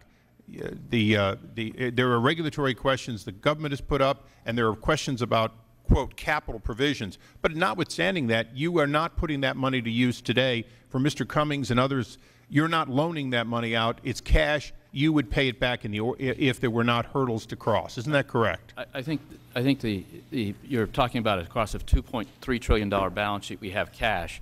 You asked me what our cash balance was. I told you. The fact of the matter is money is fungible, so this capital provides our ability to lend to help support our balance sheet. So it is a balance sheet question, but the fact is, for the board, you would pay this money back in the ordinary course if it were just We've normal. stated publicly, Ranking Member Issa, that we would like to pay back TARP. The Gentleman board from has Louisiana's discussed it time has publicly. expired. I now yield 5 minutes to the gentlewoman from California, Ambassador Watson. I want to direct this question to Mr. Moynihan. After Kenneth Lewis approached officials at the Fed and the Treasury Department about invoking the MAC, Fed Chairman Bernanke expressed skepticism about the truthfulness of the Bank of America's claim, stating in an email that he thought the threat to use the MAC is a bargaining chip, and we do not see it as a very likely scenario. Was the MAC, and do you know, used as a bargaining chip to get more federal assistance and or a lower purchase price? Congresswoman, the MAC was a right under the agreement to terminate the agreement if there had been a material adverse change. The $21 billion lost in the fourth quarter gave us a valid claim for a MAC. What immediately became clear is we had a very, very difficult situation in very difficult times that I think reasonable people tried to figure out a solution that necessarily didn't result in litigation, and in the aftermath of having a company that could have been failed that we would have had to litigate against. And it was those judgments that led us to take the course of action we did, which we thought was, which we believe and was in the best interest of not only our shareholders but the economy, and that's how it came down. I mean, so the MAC was an absolute was a right we had the right to exercise, but the context of where we ended up was a discussion around what is the best course for our company. Mr. Mayopoulos, before the issue of the MAC arose, had the Bank of America engaged in any discussions with representatives of the federal government about receiving additional TARP funds? Do you know? Not that I'm aware of. Okay. Had they not attempted to invoke a MAC, and do you think Bank of America would have received the additional $20 billion in TARP funds announced on January 16th? I don't know. Okay, Mr. Gifford, in your testimony, you stated that you had a number of tough decisions and questions about the reaction or transaction at the start. Could you please describe the problems you foresaw with the merger? Yes, Congressman Watson. Overwhelmingly, my issues back in September, this was in September, had to do with timing. We were at a time when the next day Lehman failed. The day after that, there was an AIG bailout, if you will. And within 2 weeks after that, I think WAMU failed and Wachovia was taken over by Wells Fargo. So my point is, at a time like that, inevitably, your guard is up. And when we're looking at a transaction at a time like that, admittedly, in a short time period, I was just in a, if you will, a very sensitized state. So it was much more along those lines than it was Merrill Lynch itself. Merrill Lynch, for a long time, we knew was a terrific addition to Bank of America. As I said in my testimony, I believed and believe it's a terrific strategic combination. It was very difficult in December and January as the markets became much worse than we or anybody had expected. So that's my background, ma'am. Well, do you think the shareholders were given adequate information about Merrill Lynch's economic condition and compensation practices prior to their vote to approve the merger? as a board member, Congresswoman Watson, I had felt continuously and do feel that management, and it really is a management issue, to determine, working with inside and outside lawyers, what should and shouldn't be disclosed. There was absolutely nothing in my mind that we were holding back information that we should. I can assure you that if I or any member of the board felt that way, which again we did not, we would have raised the issue. Well, do you think the shareholders will ultimately benefit from the merger? I do indeed, ma'am. In fact, so far year to date this year, which has started out hard, it has been accretive to our shareholders, accretive to our earnings. Let me go back to Mr. Mayopoulos. During your tenure as General Counsel, you did not report directly to CEO Ken Lewis, but your successor, Mr. Moynihan, did? That's correct. Okay. To whom did you report as General Counsel? At the beginning, excuse me, Congresswoman, at the beginning, I reported to the Vice Chairman and CFO, Mr. Hance. Then I reported to the Chief Risk Officer, Ms. Brinkley. And finally, I reported to Mr. Moynihan. Well, do you think reporting directly to the CAO would affect the General Counsel position? I think that it can affect the General Counsel position. Yeah. Thank you. Yeah, gentlewoman's time has expired. Now yield 5 minutes to Mr. Chafee from Utah. Thank you, Mr. Chairman, and thank you all for being here. Mr. Gifford, my questions are directed at you, if I could, please. Sir, did you at any time feel pressure from the federal government to complete this transaction? Yes or no? It's hard to quibble with words, sir. I felt, again, getting it from the CEO, that the government was very desirous of us completing the transaction. But and then you also said, I think if I heard you earlier in your testimony, quote, in a perfect world, it would have been better to walk away, end quote. Why? What was the pressure that was creating this imperfect world that led you to come to the conclusion? Because we had a contract to buy Merrill Lynch. But you could have stepped out of, right? No, with due respect, sir, a material adverse change clause is not straightforward. There have been few material adverse change clauses. I'm not a lawyer, so I could be getting over my head. Neither am I. I'll take that to credit for both of us. That's yes. helpful to me. Thank you. Have been successful in Delaware court. But the point I want to try to get to is, was the government applying pressure that affected your decision whether or not to move forward with this? And what I have said, and I'm under oath for sure, that for me, the key decision was not the government threatening board seats. Because if that were the key, then I would not be doing my fiduciary duty. The key was the uncertainty of the MAC, to litigate a MAC, to walk away and say we're not going to close. The uncertainty of whether we'd win was a lose-lose for the Bank of America shareholders. If we my time's short, and my apologies for cutting you off, but if we could pull up slide number 7, if we could. Sir, this is my understanding, an email of Wednesday, January 21st. I hope you're familiar with this. Can you just go through who this is to? I can't see and I'd like to know who these people are, their relationship to you, and what they do professionally, starting with Ramsey Trussell. Oh, Lord.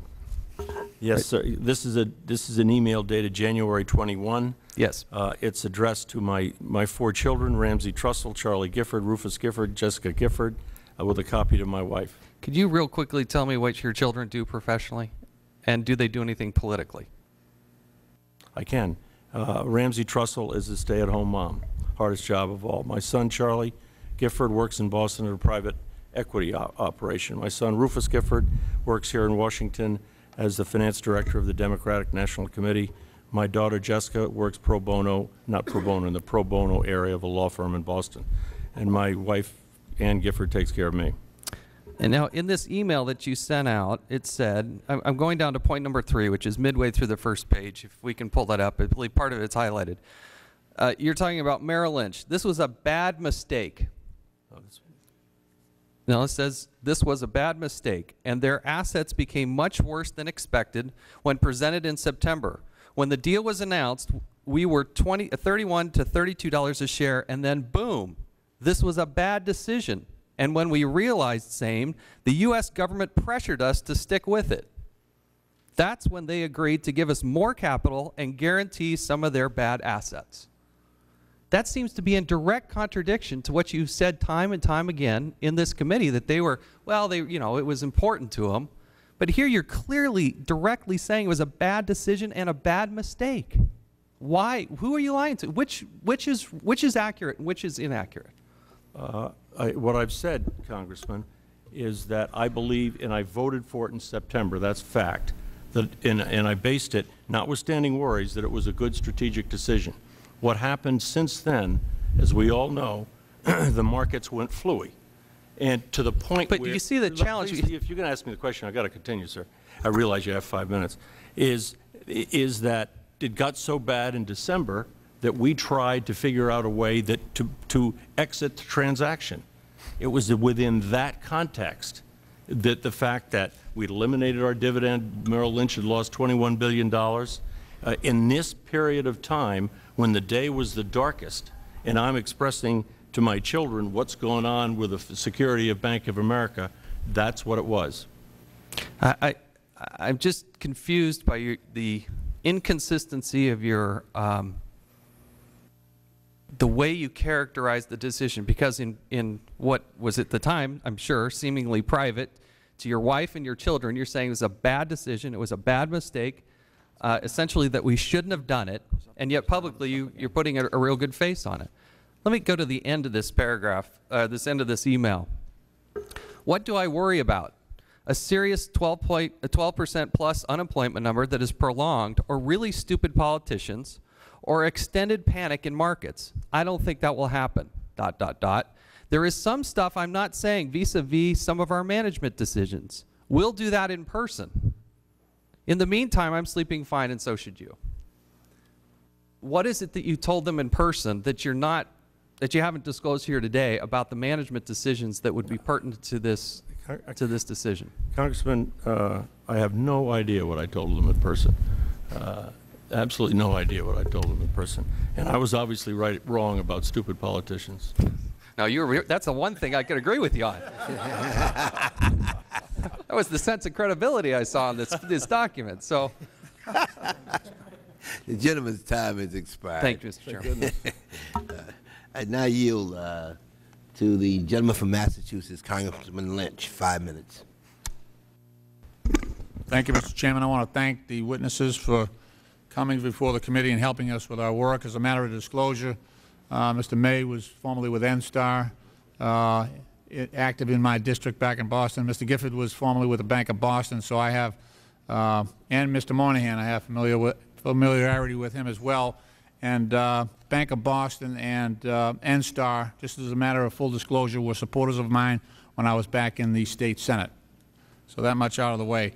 Mr. Mayopoulos, I want to ask you, I'm a little confused on some dates here.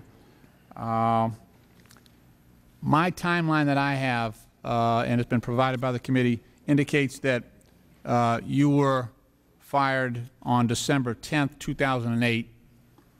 That's Is that correct, right? sir. That's correct. Okay, and it says 4 days later, December 14th, then Ken Lewis learned of a $12 billion loss at Merrill. And yet, your testimony indicates that you advised on the fact that the $12 billion may or may not have been a material adverse change.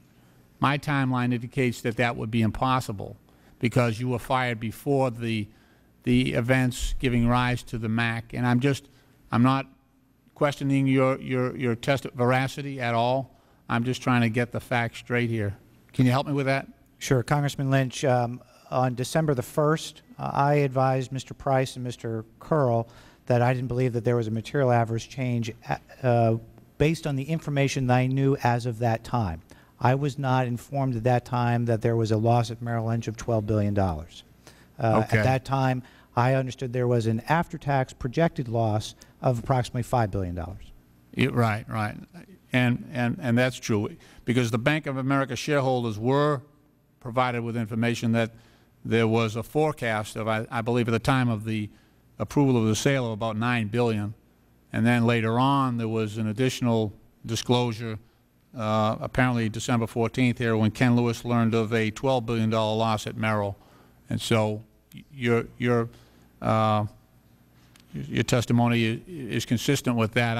I was just curious. We've been looking at this undisclosed addition of $12 billion in losses as being the MAC, and the subject of your letter, and that's not necessarily the case. Okay. In Ken Lewis's testimony, his deposition at page 84, he indicated that in his conversations with Secretary Paulson, that Secretary Paulson promised to fill the hole. That's a quote. He'll fill the hole that the recent losses of $12 billion had caused after the losses were disclosed. Later on, he said he went back to the board. I think at least a couple of the witnesses might have been on that board at the time. I'm not sure. And then subsequently, Bank of America received $10 billion from the top in connection with its purchase of Merrill Lynch, on top of the $15 billion that it says it didn't ask for. And that's also supported by Eric Roth's testimony that was raised by the ranking member and Mr. Jordan, that you will, quote, get additional investment. That was a statement that he recounted. Tell me about that. Mr. Gifford, Mr. May, were you in the boardroom at that time when Ken Lewis told the board that Paulson said he was going to fill the hole with apparently taxpayer money? We were in the board. We had just found out about the expanding losses, the accelerating losses. We did talk about first about the MAC, and I was one that was very much in favor of pursuing that route because of the losses and because of the effects on capital that Mr. Moynihan mentioned earlier. And then we talked about the other issues, which were the government's desire to have this go forward and the fact that financial help similar to the first tranche of TARP could be available to us that would plug that hole. So yes, we were in those discussions, and that continued for some time throughout the month of December and into January. Thank you, Mr. May. Mr. Gifford, were you there? Yes, sir, I was. Is that pretty much? It is indeed, Congressman Lynch. Okay.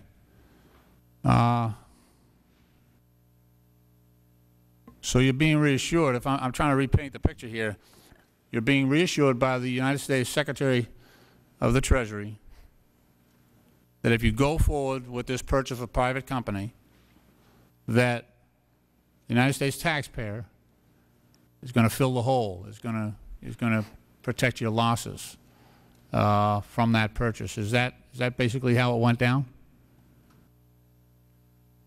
Ultimately, yes. There were two aspects.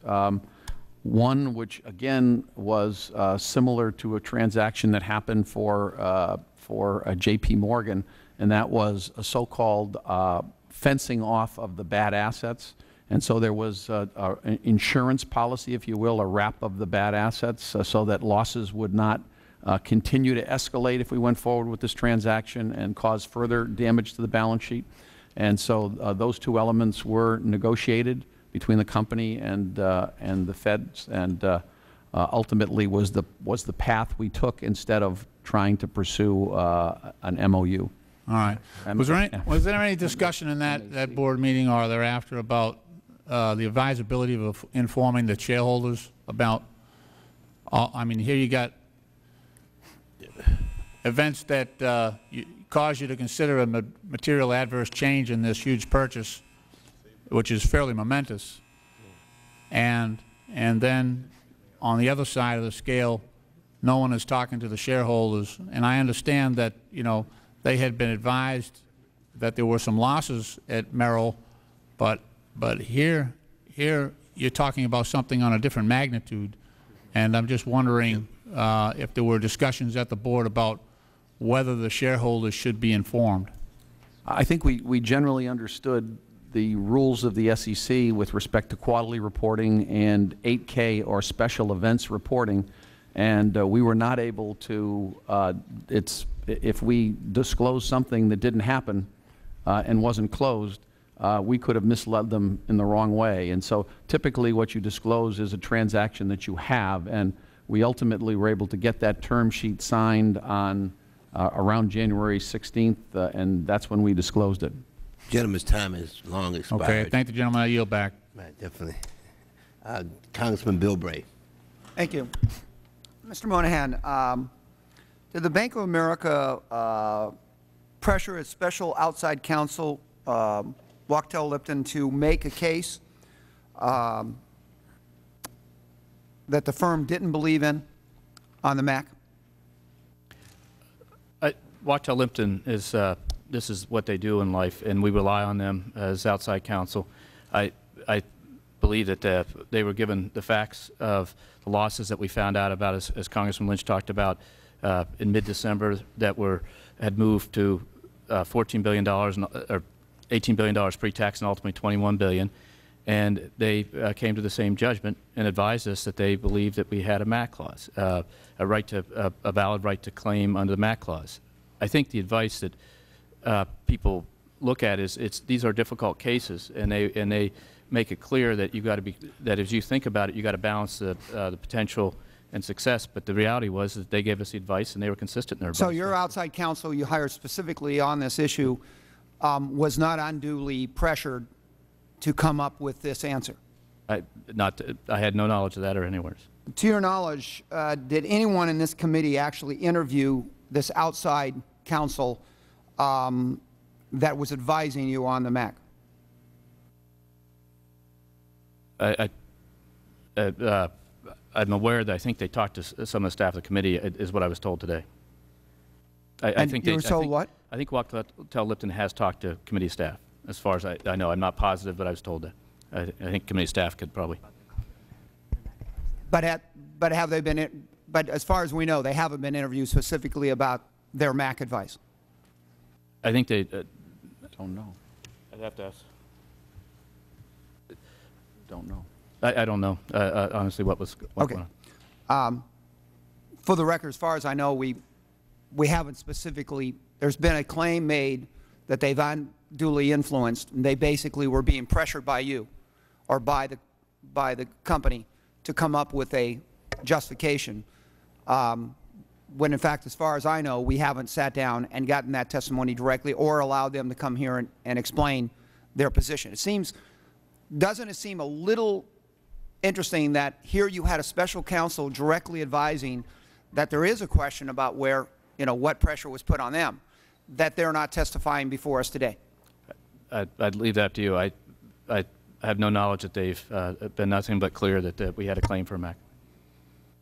Okay, I just think that I appreciate all of you being here today. I just think when we leave out somebody as critical as a special counsel, that there is an issue here that we need to go in. Now, Mr. Chairman, I'd really like to raise the issue again that special counsel on something this important should be considered.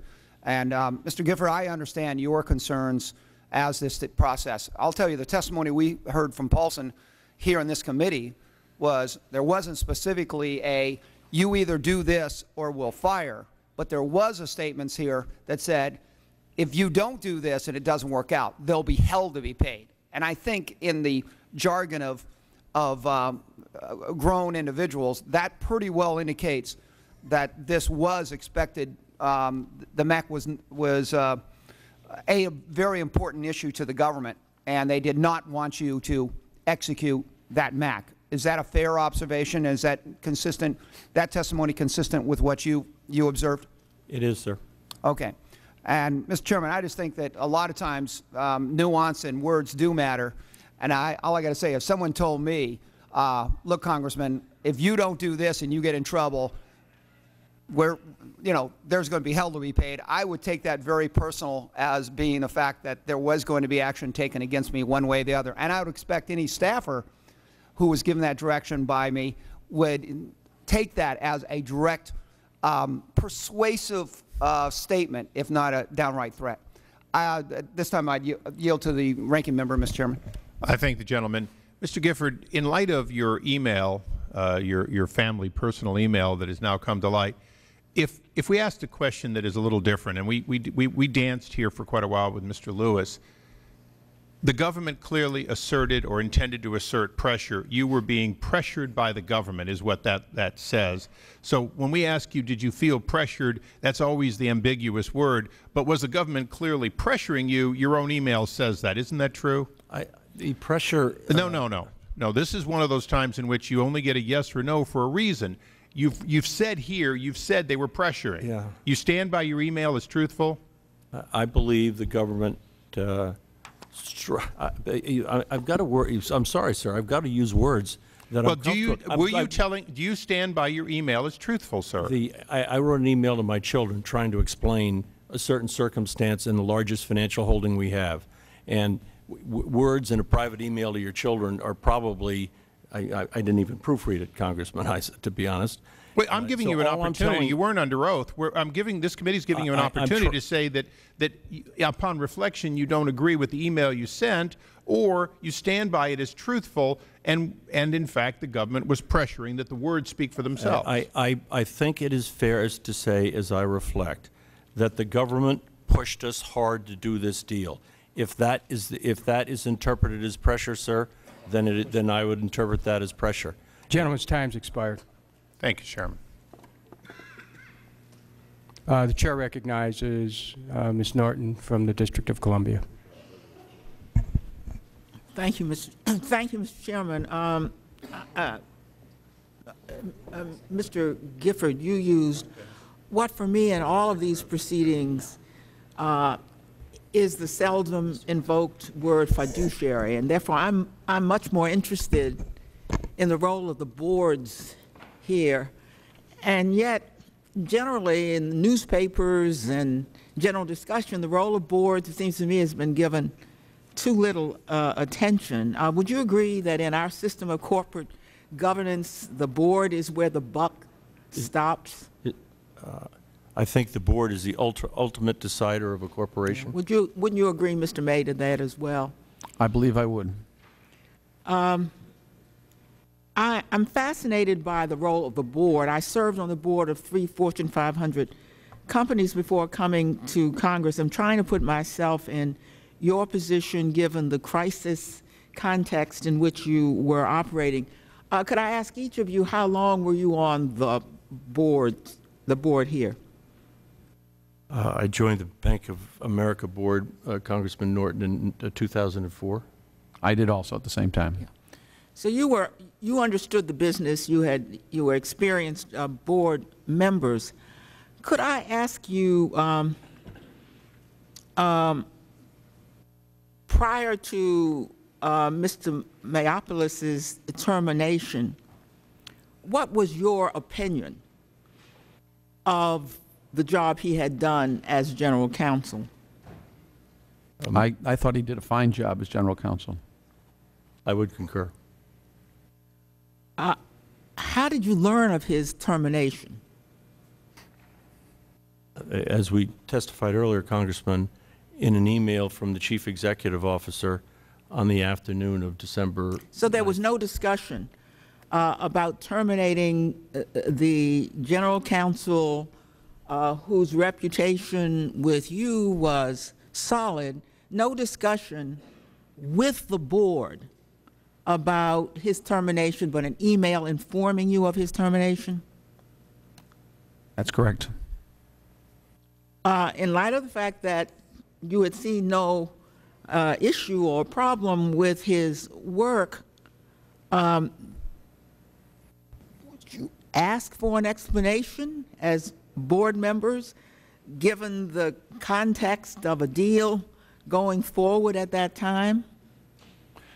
I believe, as I said earlier, we had a context. We had shifting sands, as they say at the time, because of the Merrill merger, and there was dislocation of many executives. This was not an issue about performance. Mr. May, I heard that explanation. I heard that explanation, and I can understand that if there's a merger, you don't need two of everything. The context in which my question is addressed is that there's the middle of December, there's a deal in flux in the middle of a crisis in the United States and a crisis in your company. Don't you think you could have made that change in the usual order of business rather than in the middle of I mean, were you making other such changes in the middle of the deal that wasn't even consummated yet? It was a chief executive officer making a decision on who he wanted on his team, and he was concerned about losing Mr. Moynihan at the time, as we said earlier. And that's the decision he made, and we Losing supported Mr. Moynihan, who wasn't even in the position, but had a position in the company. He was in a higher position in the company, one of the key 4 or 5 Had he threatened executives. to leave? We had been notified that afternoon that he was leaving the company, yes. So you believed it was important to change general counsel while you were in the midst of, as board members now, while you're in the midst of this deal because you might otherwise lose Mr. Moynihan, whom you didn't keep for very long. This was Mr. Lewis's decision. I'm asking whether or not, as board members with a fiduciary responsibility to the shareholders, as board members where you yourselves have said the buck stops here, whether or not you inquired in detail as to this huge change in the middle of the deal, or whether you simply accepted, as you said, Mr. May, it's somebody else's decision. I supported the decision. Based on what facts? On the facts that Mr. Lewis was choosing a team, putting a team together, and he felt that the best qualified people for his management team included Brian. On reflection, if you were doing such a complicated deal in the middle of an economic crisis in our country, not only the deal within your company, would it not have been prudent to await the completion of the deal one way or the other before shifting ships on top of the shifting chairs on top of the Titanic? The gentlelady's time is expired, but the gentleman may answer the question. Again, the actual transaction involved literally dozens of our executives, and Mr. Moynihan was more involved in the transaction of Merrill and putting it together and all of the risks associated with that business platform than Mr. Mayopoulos was at the time. He was a more critical member of our management team at the time. The chair recognizes the gentlelady from California, Ms. Chu. You may proceed. Mr. Moynihan, you highlight the success of the merger, but can you tell us about Bank of America's initial rationale for consummating the deal with Merrill Lynch? Did this rationale change when Bank of America learned of the financial loss at Merrill Lynch? And if the transaction continued to be beneficial, why did Bank of America consider pulling out of the deal? Was this about leveraging the Merrill Lynch losses to renegotiate the purchase price? I think you have to separate, from an operating perspective, the logic that I think that led us to acquire Merrill Lynch in September, to agree to acquire Merrill Lynch, was about the brokerage firm capabilities it gave us, meaning the 15,000 financial advisors, was about the capabilities it gave us in investment banking and the capabilities it gave us in sales trading. Those facts are the same facts that bear today, that we are number one in those businesses in the country and number two in some around the world. Those facts from an operating basis were all true. What we faced late in 2008 was, from a earnings perspective, capital perspective, the situation changed dramatically in the markets in effects. And after, in the mid-December and out, when the losses became clear of the amount they were losing, there was a different set of decisions, even with the value of that business as an operating basis, that we had to make to protect our shareholders, and that gave rise to the assertion of the claim for the MAC. Well, again, let me go back to the fact that you focus so much on Bank of America's responsiveness to consumer needs. However, the real focus of this hearing is about the circumstances in which your bank received an additional $20 billion in hard-earned taxpayers' dollars. Can you give specifics on how this additional $20 billion has been disseminated and utilized? Is any of this money going to this year's executive bonuses? The money that was received as part of the Merrill Lynch transaction, which is the hard-earned taxpayer money, was meant to provide the capital that Merrill Lynch had lost in the fourth quarter and to stabilize that platform so it could be acquired. It sits there today as capital in our company. It allows us to provide business and consumer loans, as I stated earlier, so it is put to good use. It is put to good use to make loans. It's put to good use to provide commitments to business and governments in these tough economic times. It's not used to pay bonuses. Will it go in any time in the future for executive bonuses? I think Mr. Lewis would have told you, I think when he was here, if I remember right, or we'd all agree that the idea is we will pay this TARP money back as soon as we can, and it will not be used to pay bonuses. It's my understanding that when you were offered the general counsel position by Ken Lewis, you had not practiced law in over a decade. Why do you think the CEO, Mr. Lewis, gave you this position? And also, why were you asked to report to him directly when the counsels before and after you were not required to report directly to the CEO? I had been reporting to Mr. Lewis continuously since I came in the company, so I think the reporting relationship remained that I had. It wasn't a change. It was a change for the general counsel position, but it was not a change for my reporting relationship.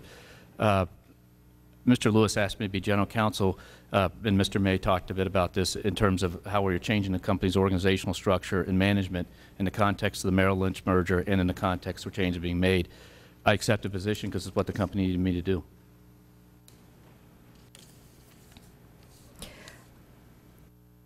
Mr. Gifford, today we discussed your concerns about the merger with the Merrill Lynch. We know you raised these concerns privately, but did you raise any objections about this with your colleagues on the board? Yes, I did.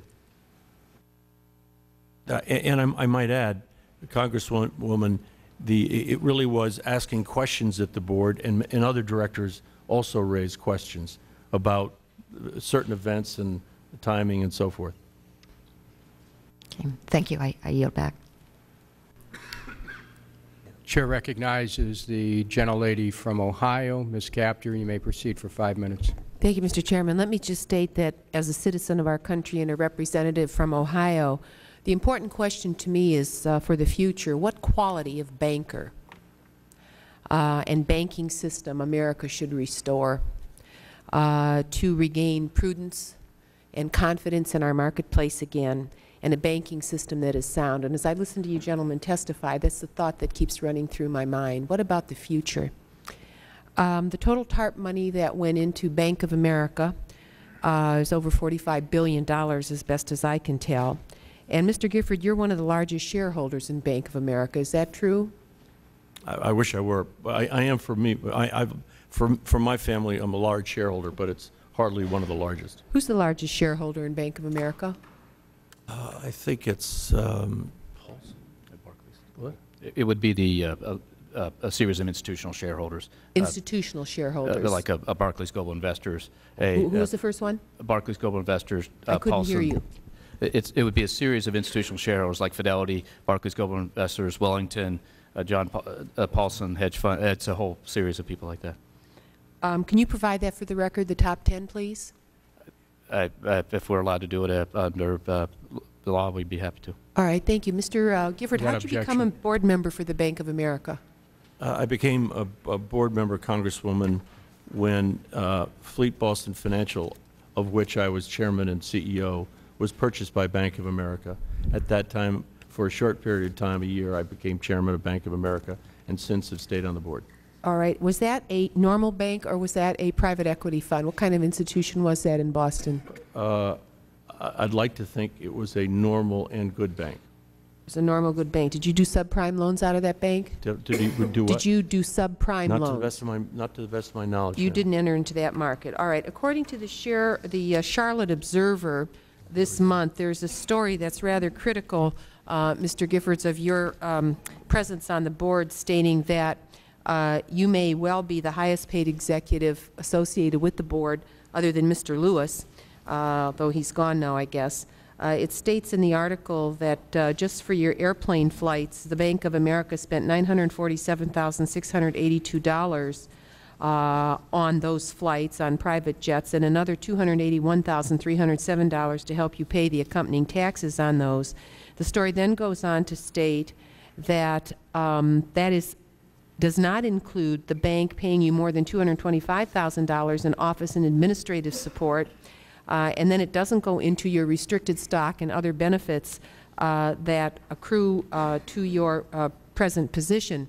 Would you agree with the statement that they make in the article here that you are by far the most highly compensated member of the board? I think that I believe I am as a result of my retirement agreement from Fleet 5 years ago. That was a contract, Congresswoman, that was agreed to 5 years ago as part of my retirement for the corporation, retiring early and so forth. It is not part, if you will, directly of my compensation as a board member. My compensation as a board member, excluding my retirement agreement, is the same as every other board member. Well, you know, I looked at a poll yesterday, and it's talking about what the American people think of the country and the direction we're headed.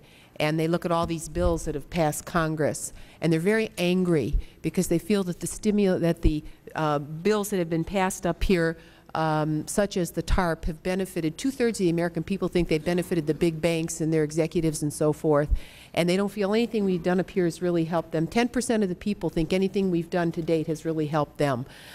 You know, and I just say to you, you're a value setter in your industry. You have one of the largest institutions in the country, and what people think is pretty important in terms of confidence in our financial system.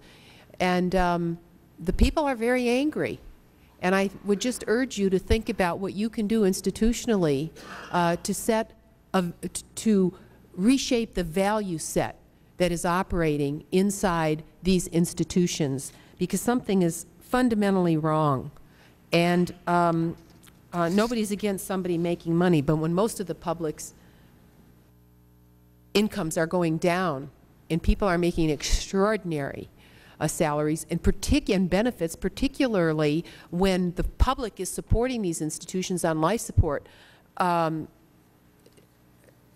we have to behave differently. Congressman, I can appreciate the difficulty of that. Thank you. Thank you. I want to say, Mr. Mayopoulos, the timing of your termination was very, very curious. And could I ask you a question in the way your institution, the institution you used to work for, functions? Why would the chief risk officer, whose name I guess is Amy Brinkley, or was Amy Brinkley, be the person tasked to terminate you? Is that what kind of an organization? You were the general counsel? Were you the top lawyer? I was the top lawyer. The gentlewoman's time has expired, but we allow him to answer. We allow the witness to answer. Yes, go ahead. I was just curious, what kind of an organization? You're the top lawyer. I'd want my lawyer right there. Why would you go to a risk officer, and is she still with the company? As I understand, she's no longer with the company, and I don't know why she was sent to fire me. And who did she report to? She reported to Mr. Lewis. Gentlewoman's time has definitely expired. The gentleman from Virginia, Mr. Connolly. Thank you, Mr. Chairman. Mr. Gifford, and thank you all for being here today. Mr. Gifford, when did you first learn, when did the board first learn that there was a significant hole at Merrill Lynch? Congressman Connolly, we first learned on at the December 9th board meeting that the loss had increased to $9 million. Sorry, $9 billion. $9 billion. And was that information revealed to shareholders? I don't believe at that time. Is there a reason for that, Mr. Gifford? In circumstances like that, Congressman, we on the board rely on management dealing with lawyers. As you can appreciate, it's pretty complex with SEC laws and so forth as to what should and shouldn't be sent out to our shareholders. Sorry. I'm sorry, Mr. Gifford. Mr. Mayopoulos, I wanted to go to the lawyer. Mr. Mayopoulos, did you advise Mr. Lewis or anybody in senior management that maybe that piece of information needed to be disclosed to shareholders? Well, I also learned at the Bank of Directors board meeting on December 9 that the projected loss had grown to $9 billion. And I sought to talk to Mr. Price, the CFO, after that meeting. He wasn't available, and I decided I would talk with him the next day, and that day I got fired. You first learned that the loss was about $9 billion at the same time Mr. Gifford did? Yes, sir. When did you first have a conversation with Mr. Lewis or other senior officers of the corporation about possibly invoking the MAC? The only conversation I ever had with senior executives at the company about invoking the MAC or whether it should be invoked was, or could be invoked, was on December the 1st. I can't hear you, sir. December what? December 1. December 1. Why would they be talking about invoking the MAC on December 1 if the information about the extent of the losses of Merrill Lynch was available only 8 days later? Mr. Price did not tell me why he was asking. He just asked me to review with him the terms of the material average change clause, how it would be interpreted, and we discussed whether... In retrospect, Mr. Mayopoulos, would a reasonable person perhaps deduct that the reason he initiated that conversation on or about December 1 was, as a matter of fact, he was in possession of the extent of Merrill Lynch's material losses long before December 9th? I don't know what Mr. Price knew at that time. Do you know when Mr. Lewis had conversations with Mr. Paulson, then the Secretary of Treasurer in the Bush administration, about invoking the MAC? No, I don't. Are you aware of the fact that documents have been provided to this committee that there were several conversations, one of which took place while Mr. Paulson was on his treadmill? No, Congressman, I'm not aware of that. Do you, when you were asked about the MAC, what was your legal opinion about the validity of invoking the MAC by BOA? My opinion and my advice at the time was that based on what I knew, I did not see a basis to invoke the MAC. And the nickel's worth, why not? Because there had not been a disproportionate impact on Merrill Lynch that was outsized to the impact on Bank of America and other companies. Mr. Moynihan, and I'm going to ask you to move that microphone close to your mouth because I cannot hear you. Thank you. Why did you have a differing legal opinion about that? I think there's some confusion about the timing from when Tim was general counsel to when I became general counsel, in the sense that when I came into general counsel on December 14th or 15th, we became aware that the losses had now reached $18 billion pre-tax. It was a different set of facts and circumstances than Tim has testified to here today. Faced with that $18 billion pre-tax, which went to $21 billion pre-tax, or basically half the capital of Merrill Lynch, twice the amount it ever earned in its best year, that's when the question of the MAC that I had to address was at $18 billion that moved to $21 billion loss. And that was in the week that began December 15th, and then took us through that. So if I understand your testimony, you're saying the difference between you and your predecessor as general counsel was the extent of the loss. The losses have gotten much more dramatically different, and that's been the testimony that you've heard. During the course, in mid to late December, the losses kept getting worse and worse and worse. Well, in your opinion, wouldn't a $9 billion loss qualify for invoking the MAC? That's a pretty significant loss. Sir, when I came and faced the facts, the loss was $18 billion pre-tax. That gave rise for valid claim of MAC. Yes, I understand, but you were certainly reviewing the opinion of your predecessor, were you not? Did you disagree with his judgment?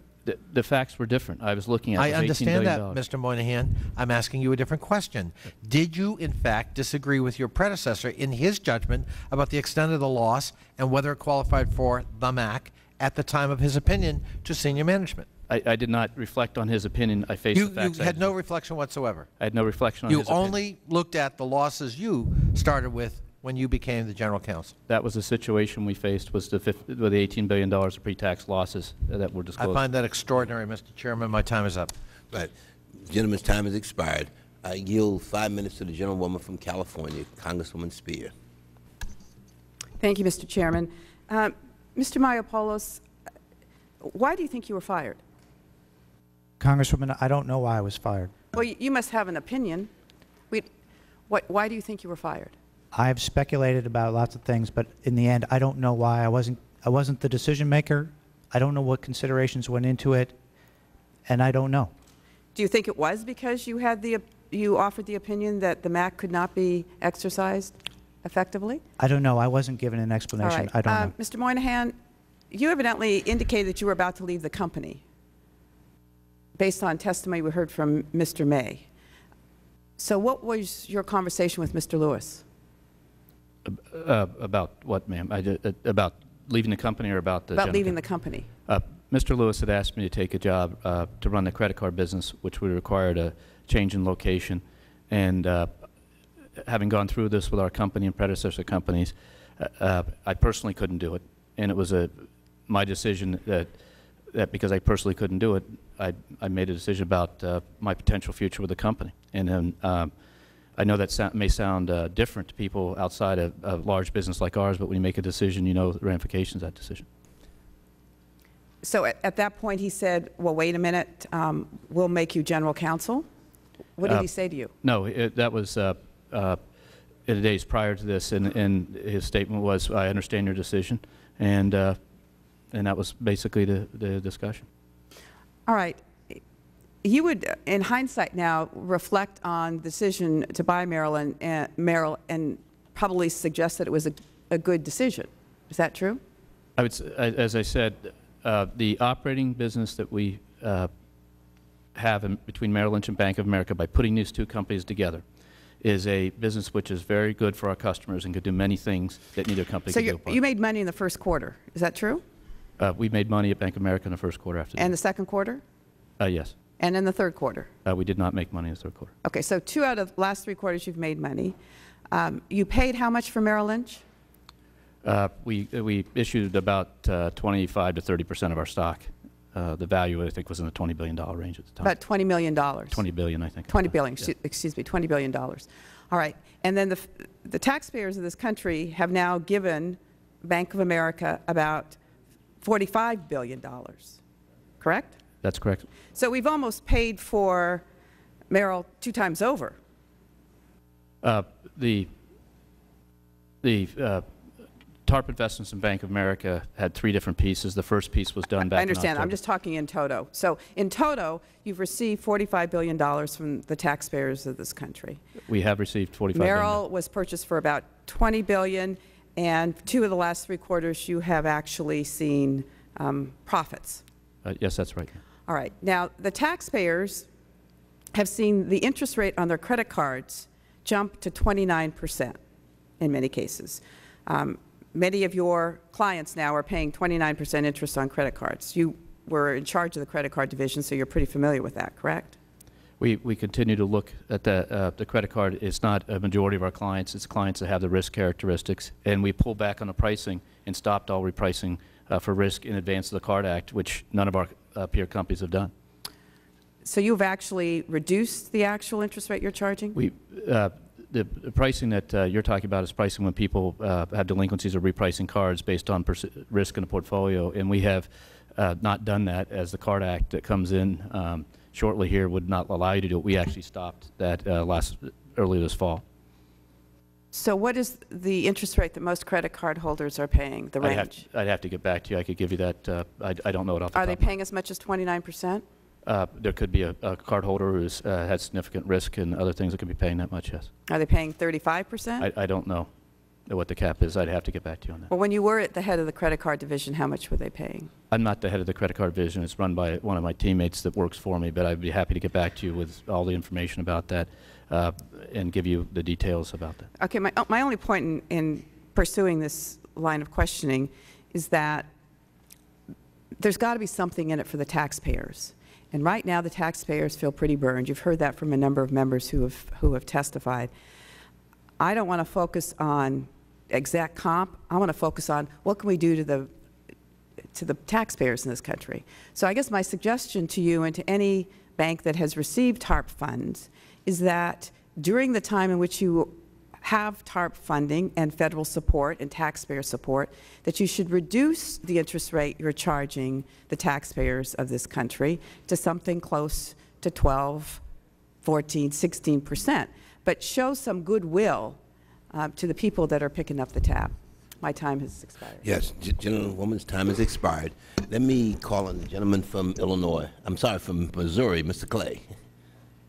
Thank you, Mr. Chairman. My questions are for Mr. May and Mr. Gifford. In your testimony, you state that this acquisition is already bearing fruit. However, it seems that these results have come at the expense of the taxpayers and shareholders who were not fully aware of Merrill's losses. Do you feel that this deal was fair to both shareholders and American taxpayers? In other words, do you believe that the ends justify the means? Gifford, you can start. Congressman Clay, the answer is yes, I do. In terms of the Bank of America shareholders, as both Mr. Moynihan and I have testified, we believe this is a good transaction for shareholders. There was a time in December and January when it looked very, very dicey, but as I said earlier, it's accretive to date. So I think the shareholders, we are building an incredible platform for our customers. As it relates to the taxpayers of this company, of this country, as I said earlier in response to a question from the ranking member, the board of this bank is determined to pay back the taxpayers in full with very significant dividend payments, which the timing is inexact, but we are very determined to do that. And by putting these two companies together, you made for a much stronger company who has the ability to repay the taxpayers in full, which we are determined to do. Mr. May, was it a seamless merger?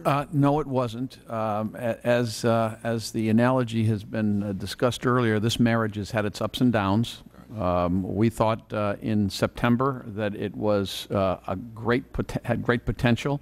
In December, when the losses were piling up, we were concerned about its ability to execute on the mission that it had, and by that I mean Merrill. With the addition of that TARP capital, things have improved, and as a result, I do feel very good about the future. And I'm not sure if this question has been asked yet, but how much does Bank of America plan to pay out in bonuses and similar awards this year? There has been no decision. The year has not been completed yet, and that'll be based on the performance of the company in January or February when it's being looked at. Looking forward, what is the projected timeline for Bank of America to return federal bailout monies? Sir, the board continues to review the issue. We're discussing it with the government. Those discussions are very sensitive, but we hope it's sooner than later, and that's all I can say at this time, sir. Okay. Are you familiar with the process of liquidating the combined toxic assets of both Bank of America and Merrill Lynch? And if so, could you give me some kind of sketch of how that will work? I think Mr. Moynihan is ideally capable. We are, we have continued to work down the assets that you would refer to as toxic assets. They continue to be worked off the balance sheet over time. The team that works on that works every day to bring those balances down. And they're lower now than they were last week, and they'll be lower next week than they were this week. Mr. Moynihan, were you familiar with the circumstances surrounding the departure of Mr. Mayopoulos? Congressman, I was not involved in the decision, but what I talked about earlier was the context of where we were as a company and the context of downsizing both Legacy Bank of America management and bringing the company together. These were very difficult times and continue to be difficult times in the economy, and we've been shaping our associates' headcount down, and it was in the context of changes in senior management that went on at the time that affected not only Mr. Mayopoulos, but about 10% of our senior executives. Okay. All right. I thank the panel for their responses. And Mr. Chairman, I yield back. Thank you very much. Thank you, gentleman from Missouri. And now we just have closing statements. I will yield 5 minutes to the gentleman from Ohio, Mr. Kucinich, the chairman of the subcommittee that has jurisdiction. First of all, Mr. Chairman, I want to thank you for holding these hearings. It's given us a rare window into the management suite of the largest bank in the country. What we've seen is a story of how Bank of America's top executives allowed guesswork to masquerade as expert knowledge, how numbers were pulled out of thin air. And they guessed at numbers, they guessed wrong. Their wrong guess hurt shareholders, involved the taxpayers of the United States. and created great consequences for markets, not only in this country but around the world. And I don't think that the Bank of America scenario is unique. But the house of cards that was built through collateralized debt obligations, credit default swaps, the subprime mortgage fiasco, has ended up burying our constituents under debts they can't pay, record rates of foreclosure, joblessness.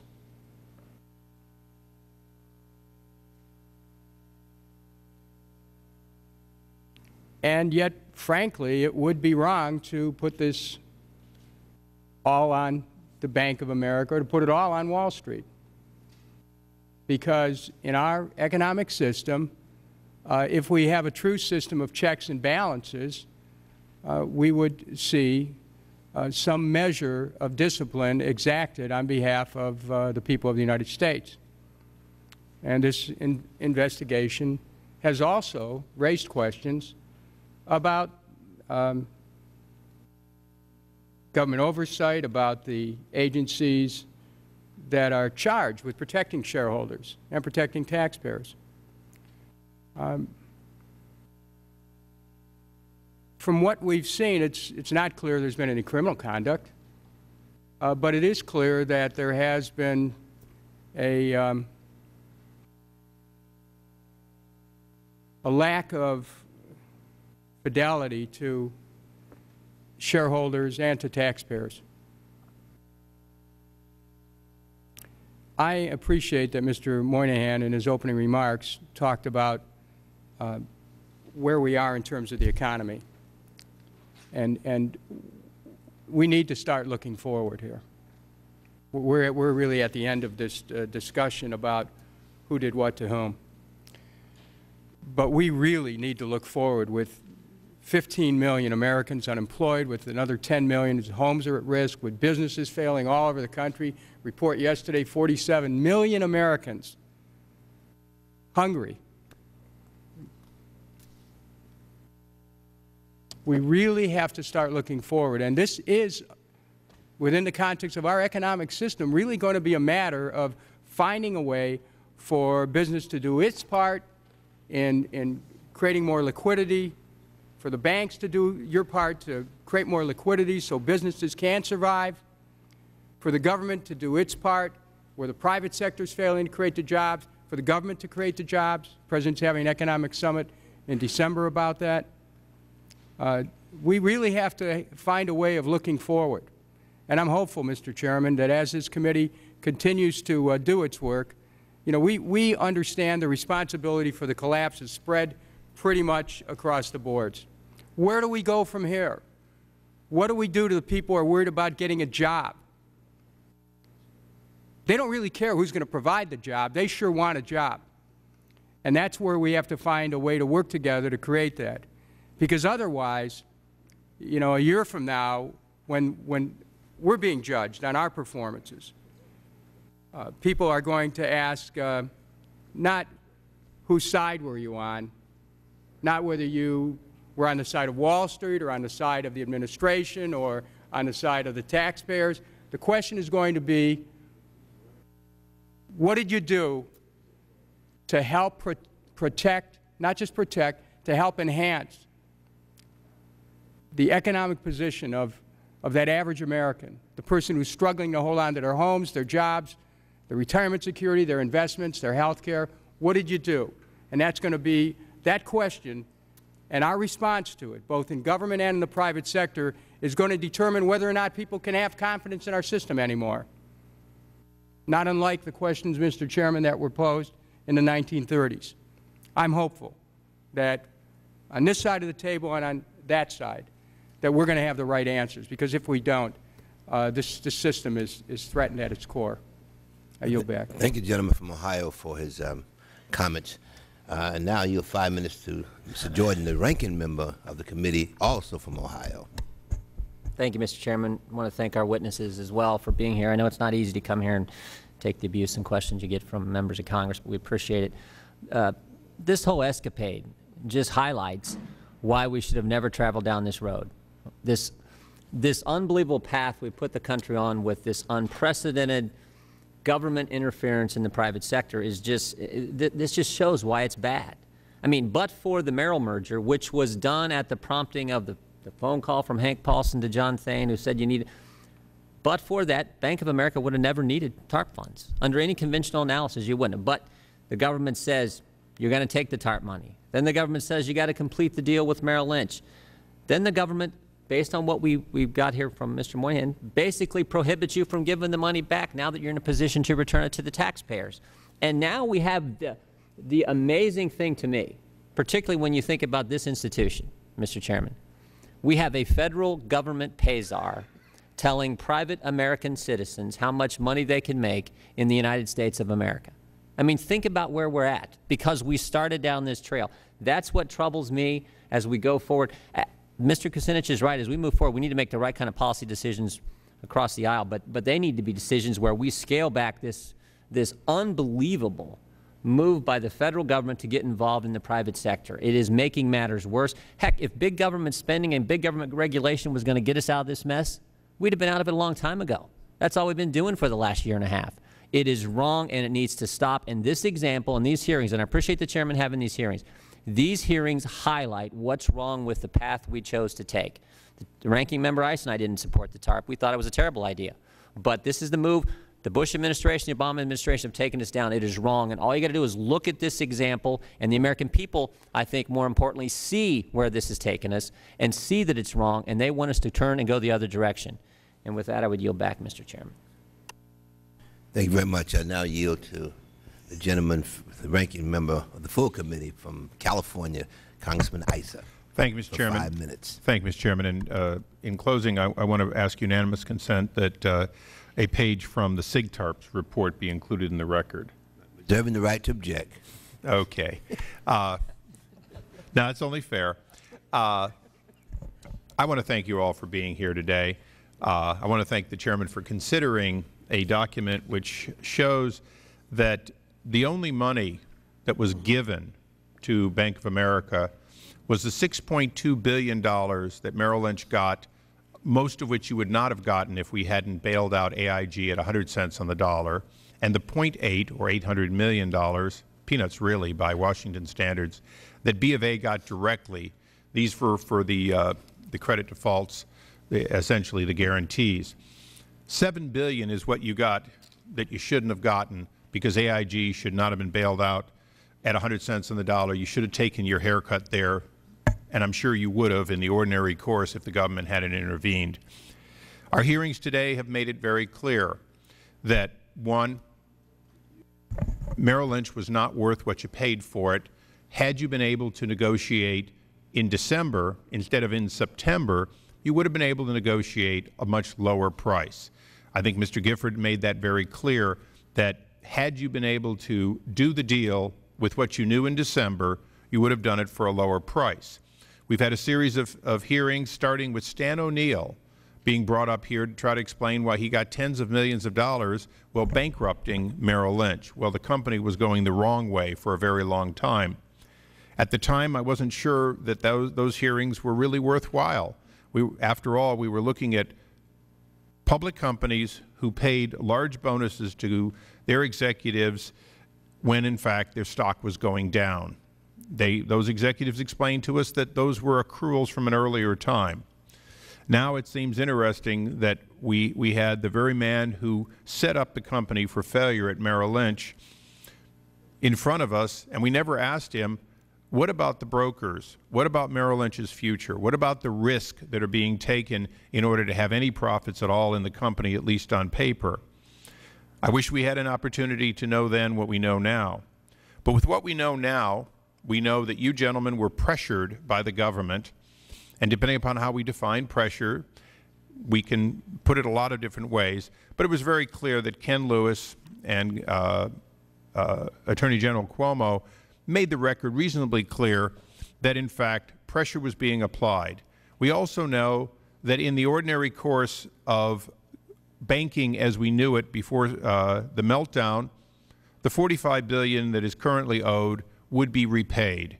that, in fact, our position of interest-bearing preferred stock would be repaid. America would have been made completely whole by Bank of America's investment. The stockholders of America would get a higher yield than we ordinarily get on money that goes out from the government, far higher than the rate that T-bills pay on our debt. So, to use a term out of the financial services industry, the arbitrage is positive. Bank of America will pay back all of the money that it borrowed during the bailout. Having said that, the legacy of government intervention, and as Mr. Jordan said, one which he and I did not vote for, continues.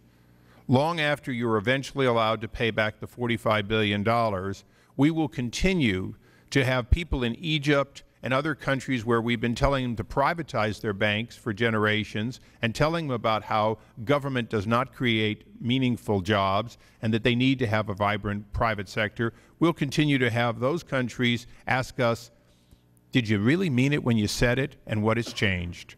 So, Mr. Chairman, I look forward to us continuing to look at the AIG bailout, one in which Secretary Geithner, then the head of the New York Fed, appears to have made a decision to pay far more in these guarantees than the current market value. And in fact, the paper, which was floating in some cases in the market at far less than 100 cents on the dollar, went immediately to gains for those who held the paper. And, Mr. Chairman, I hope that and the administration that we would like to have in to complete this hearing will come in due course. I thank the gentlemen for their time and for giving us a very effective half a hearing today, and yield back, Mr. Chairman. Thank you very much. I'd also like to thank the witnesses. We'd like to thank all the members for their participation, of course, and the staff for their work as well. Before I begin my final comments, I want to make an observation with regards to Mr. Meopolis, who was abruptly fired in the middle of this transaction. He does not know why he was fired. His boss, Mr. Moynihan, says he does not know why he was fired. The board members present don't know why he was fired. Either it was divine intervention or someone didn't like his legal advice. Being I'm from Brooklyn, I'm leaning towards that last one. It looks to me like Ken Lewis and others at the company weren't about to tolerate someone who might get in the way of what they had planned to do at this shotgun wedding. The central question of our investigation was, how did Bank of America acquisition of Merrill Lynch, which started out as a deal between two private sector companies, become a $20 billion, B as in boy, federal bailout? After 4 days of hearings, hours of testimony, and a review of 500,000 documents, it looks like the answer is pretty clear. The facts show that Bank of America, one of the largest banks in the United States, was able to manipulate federal regulators to obtain billions of dollars in taxpayer money to help it go through with the deal that it intended to do in any event. In a way, it was quite a feat. Bank of America will probably end up being held in business schools across this country as a result of their innovative approach. While the financial world was crumbling around them, they saw an opportunity to snap up Merrill Lynch, a leading company in the field, and get the taxpayers to bear the risk. This has important implications for public policy and how we approach problems like this in the future. Billions in taxpayers' money were committed in secret. No one outside, a privileged few, knew anything about it until weeks after it was over. That should never, never happen again. As Congress considers regulatory reform, I think we need to focus on the need to protect consumers and shareholders. Thank you again for being here today. Without objections, I enter this binder into the committee record, and without objections, the committee stands adjourned.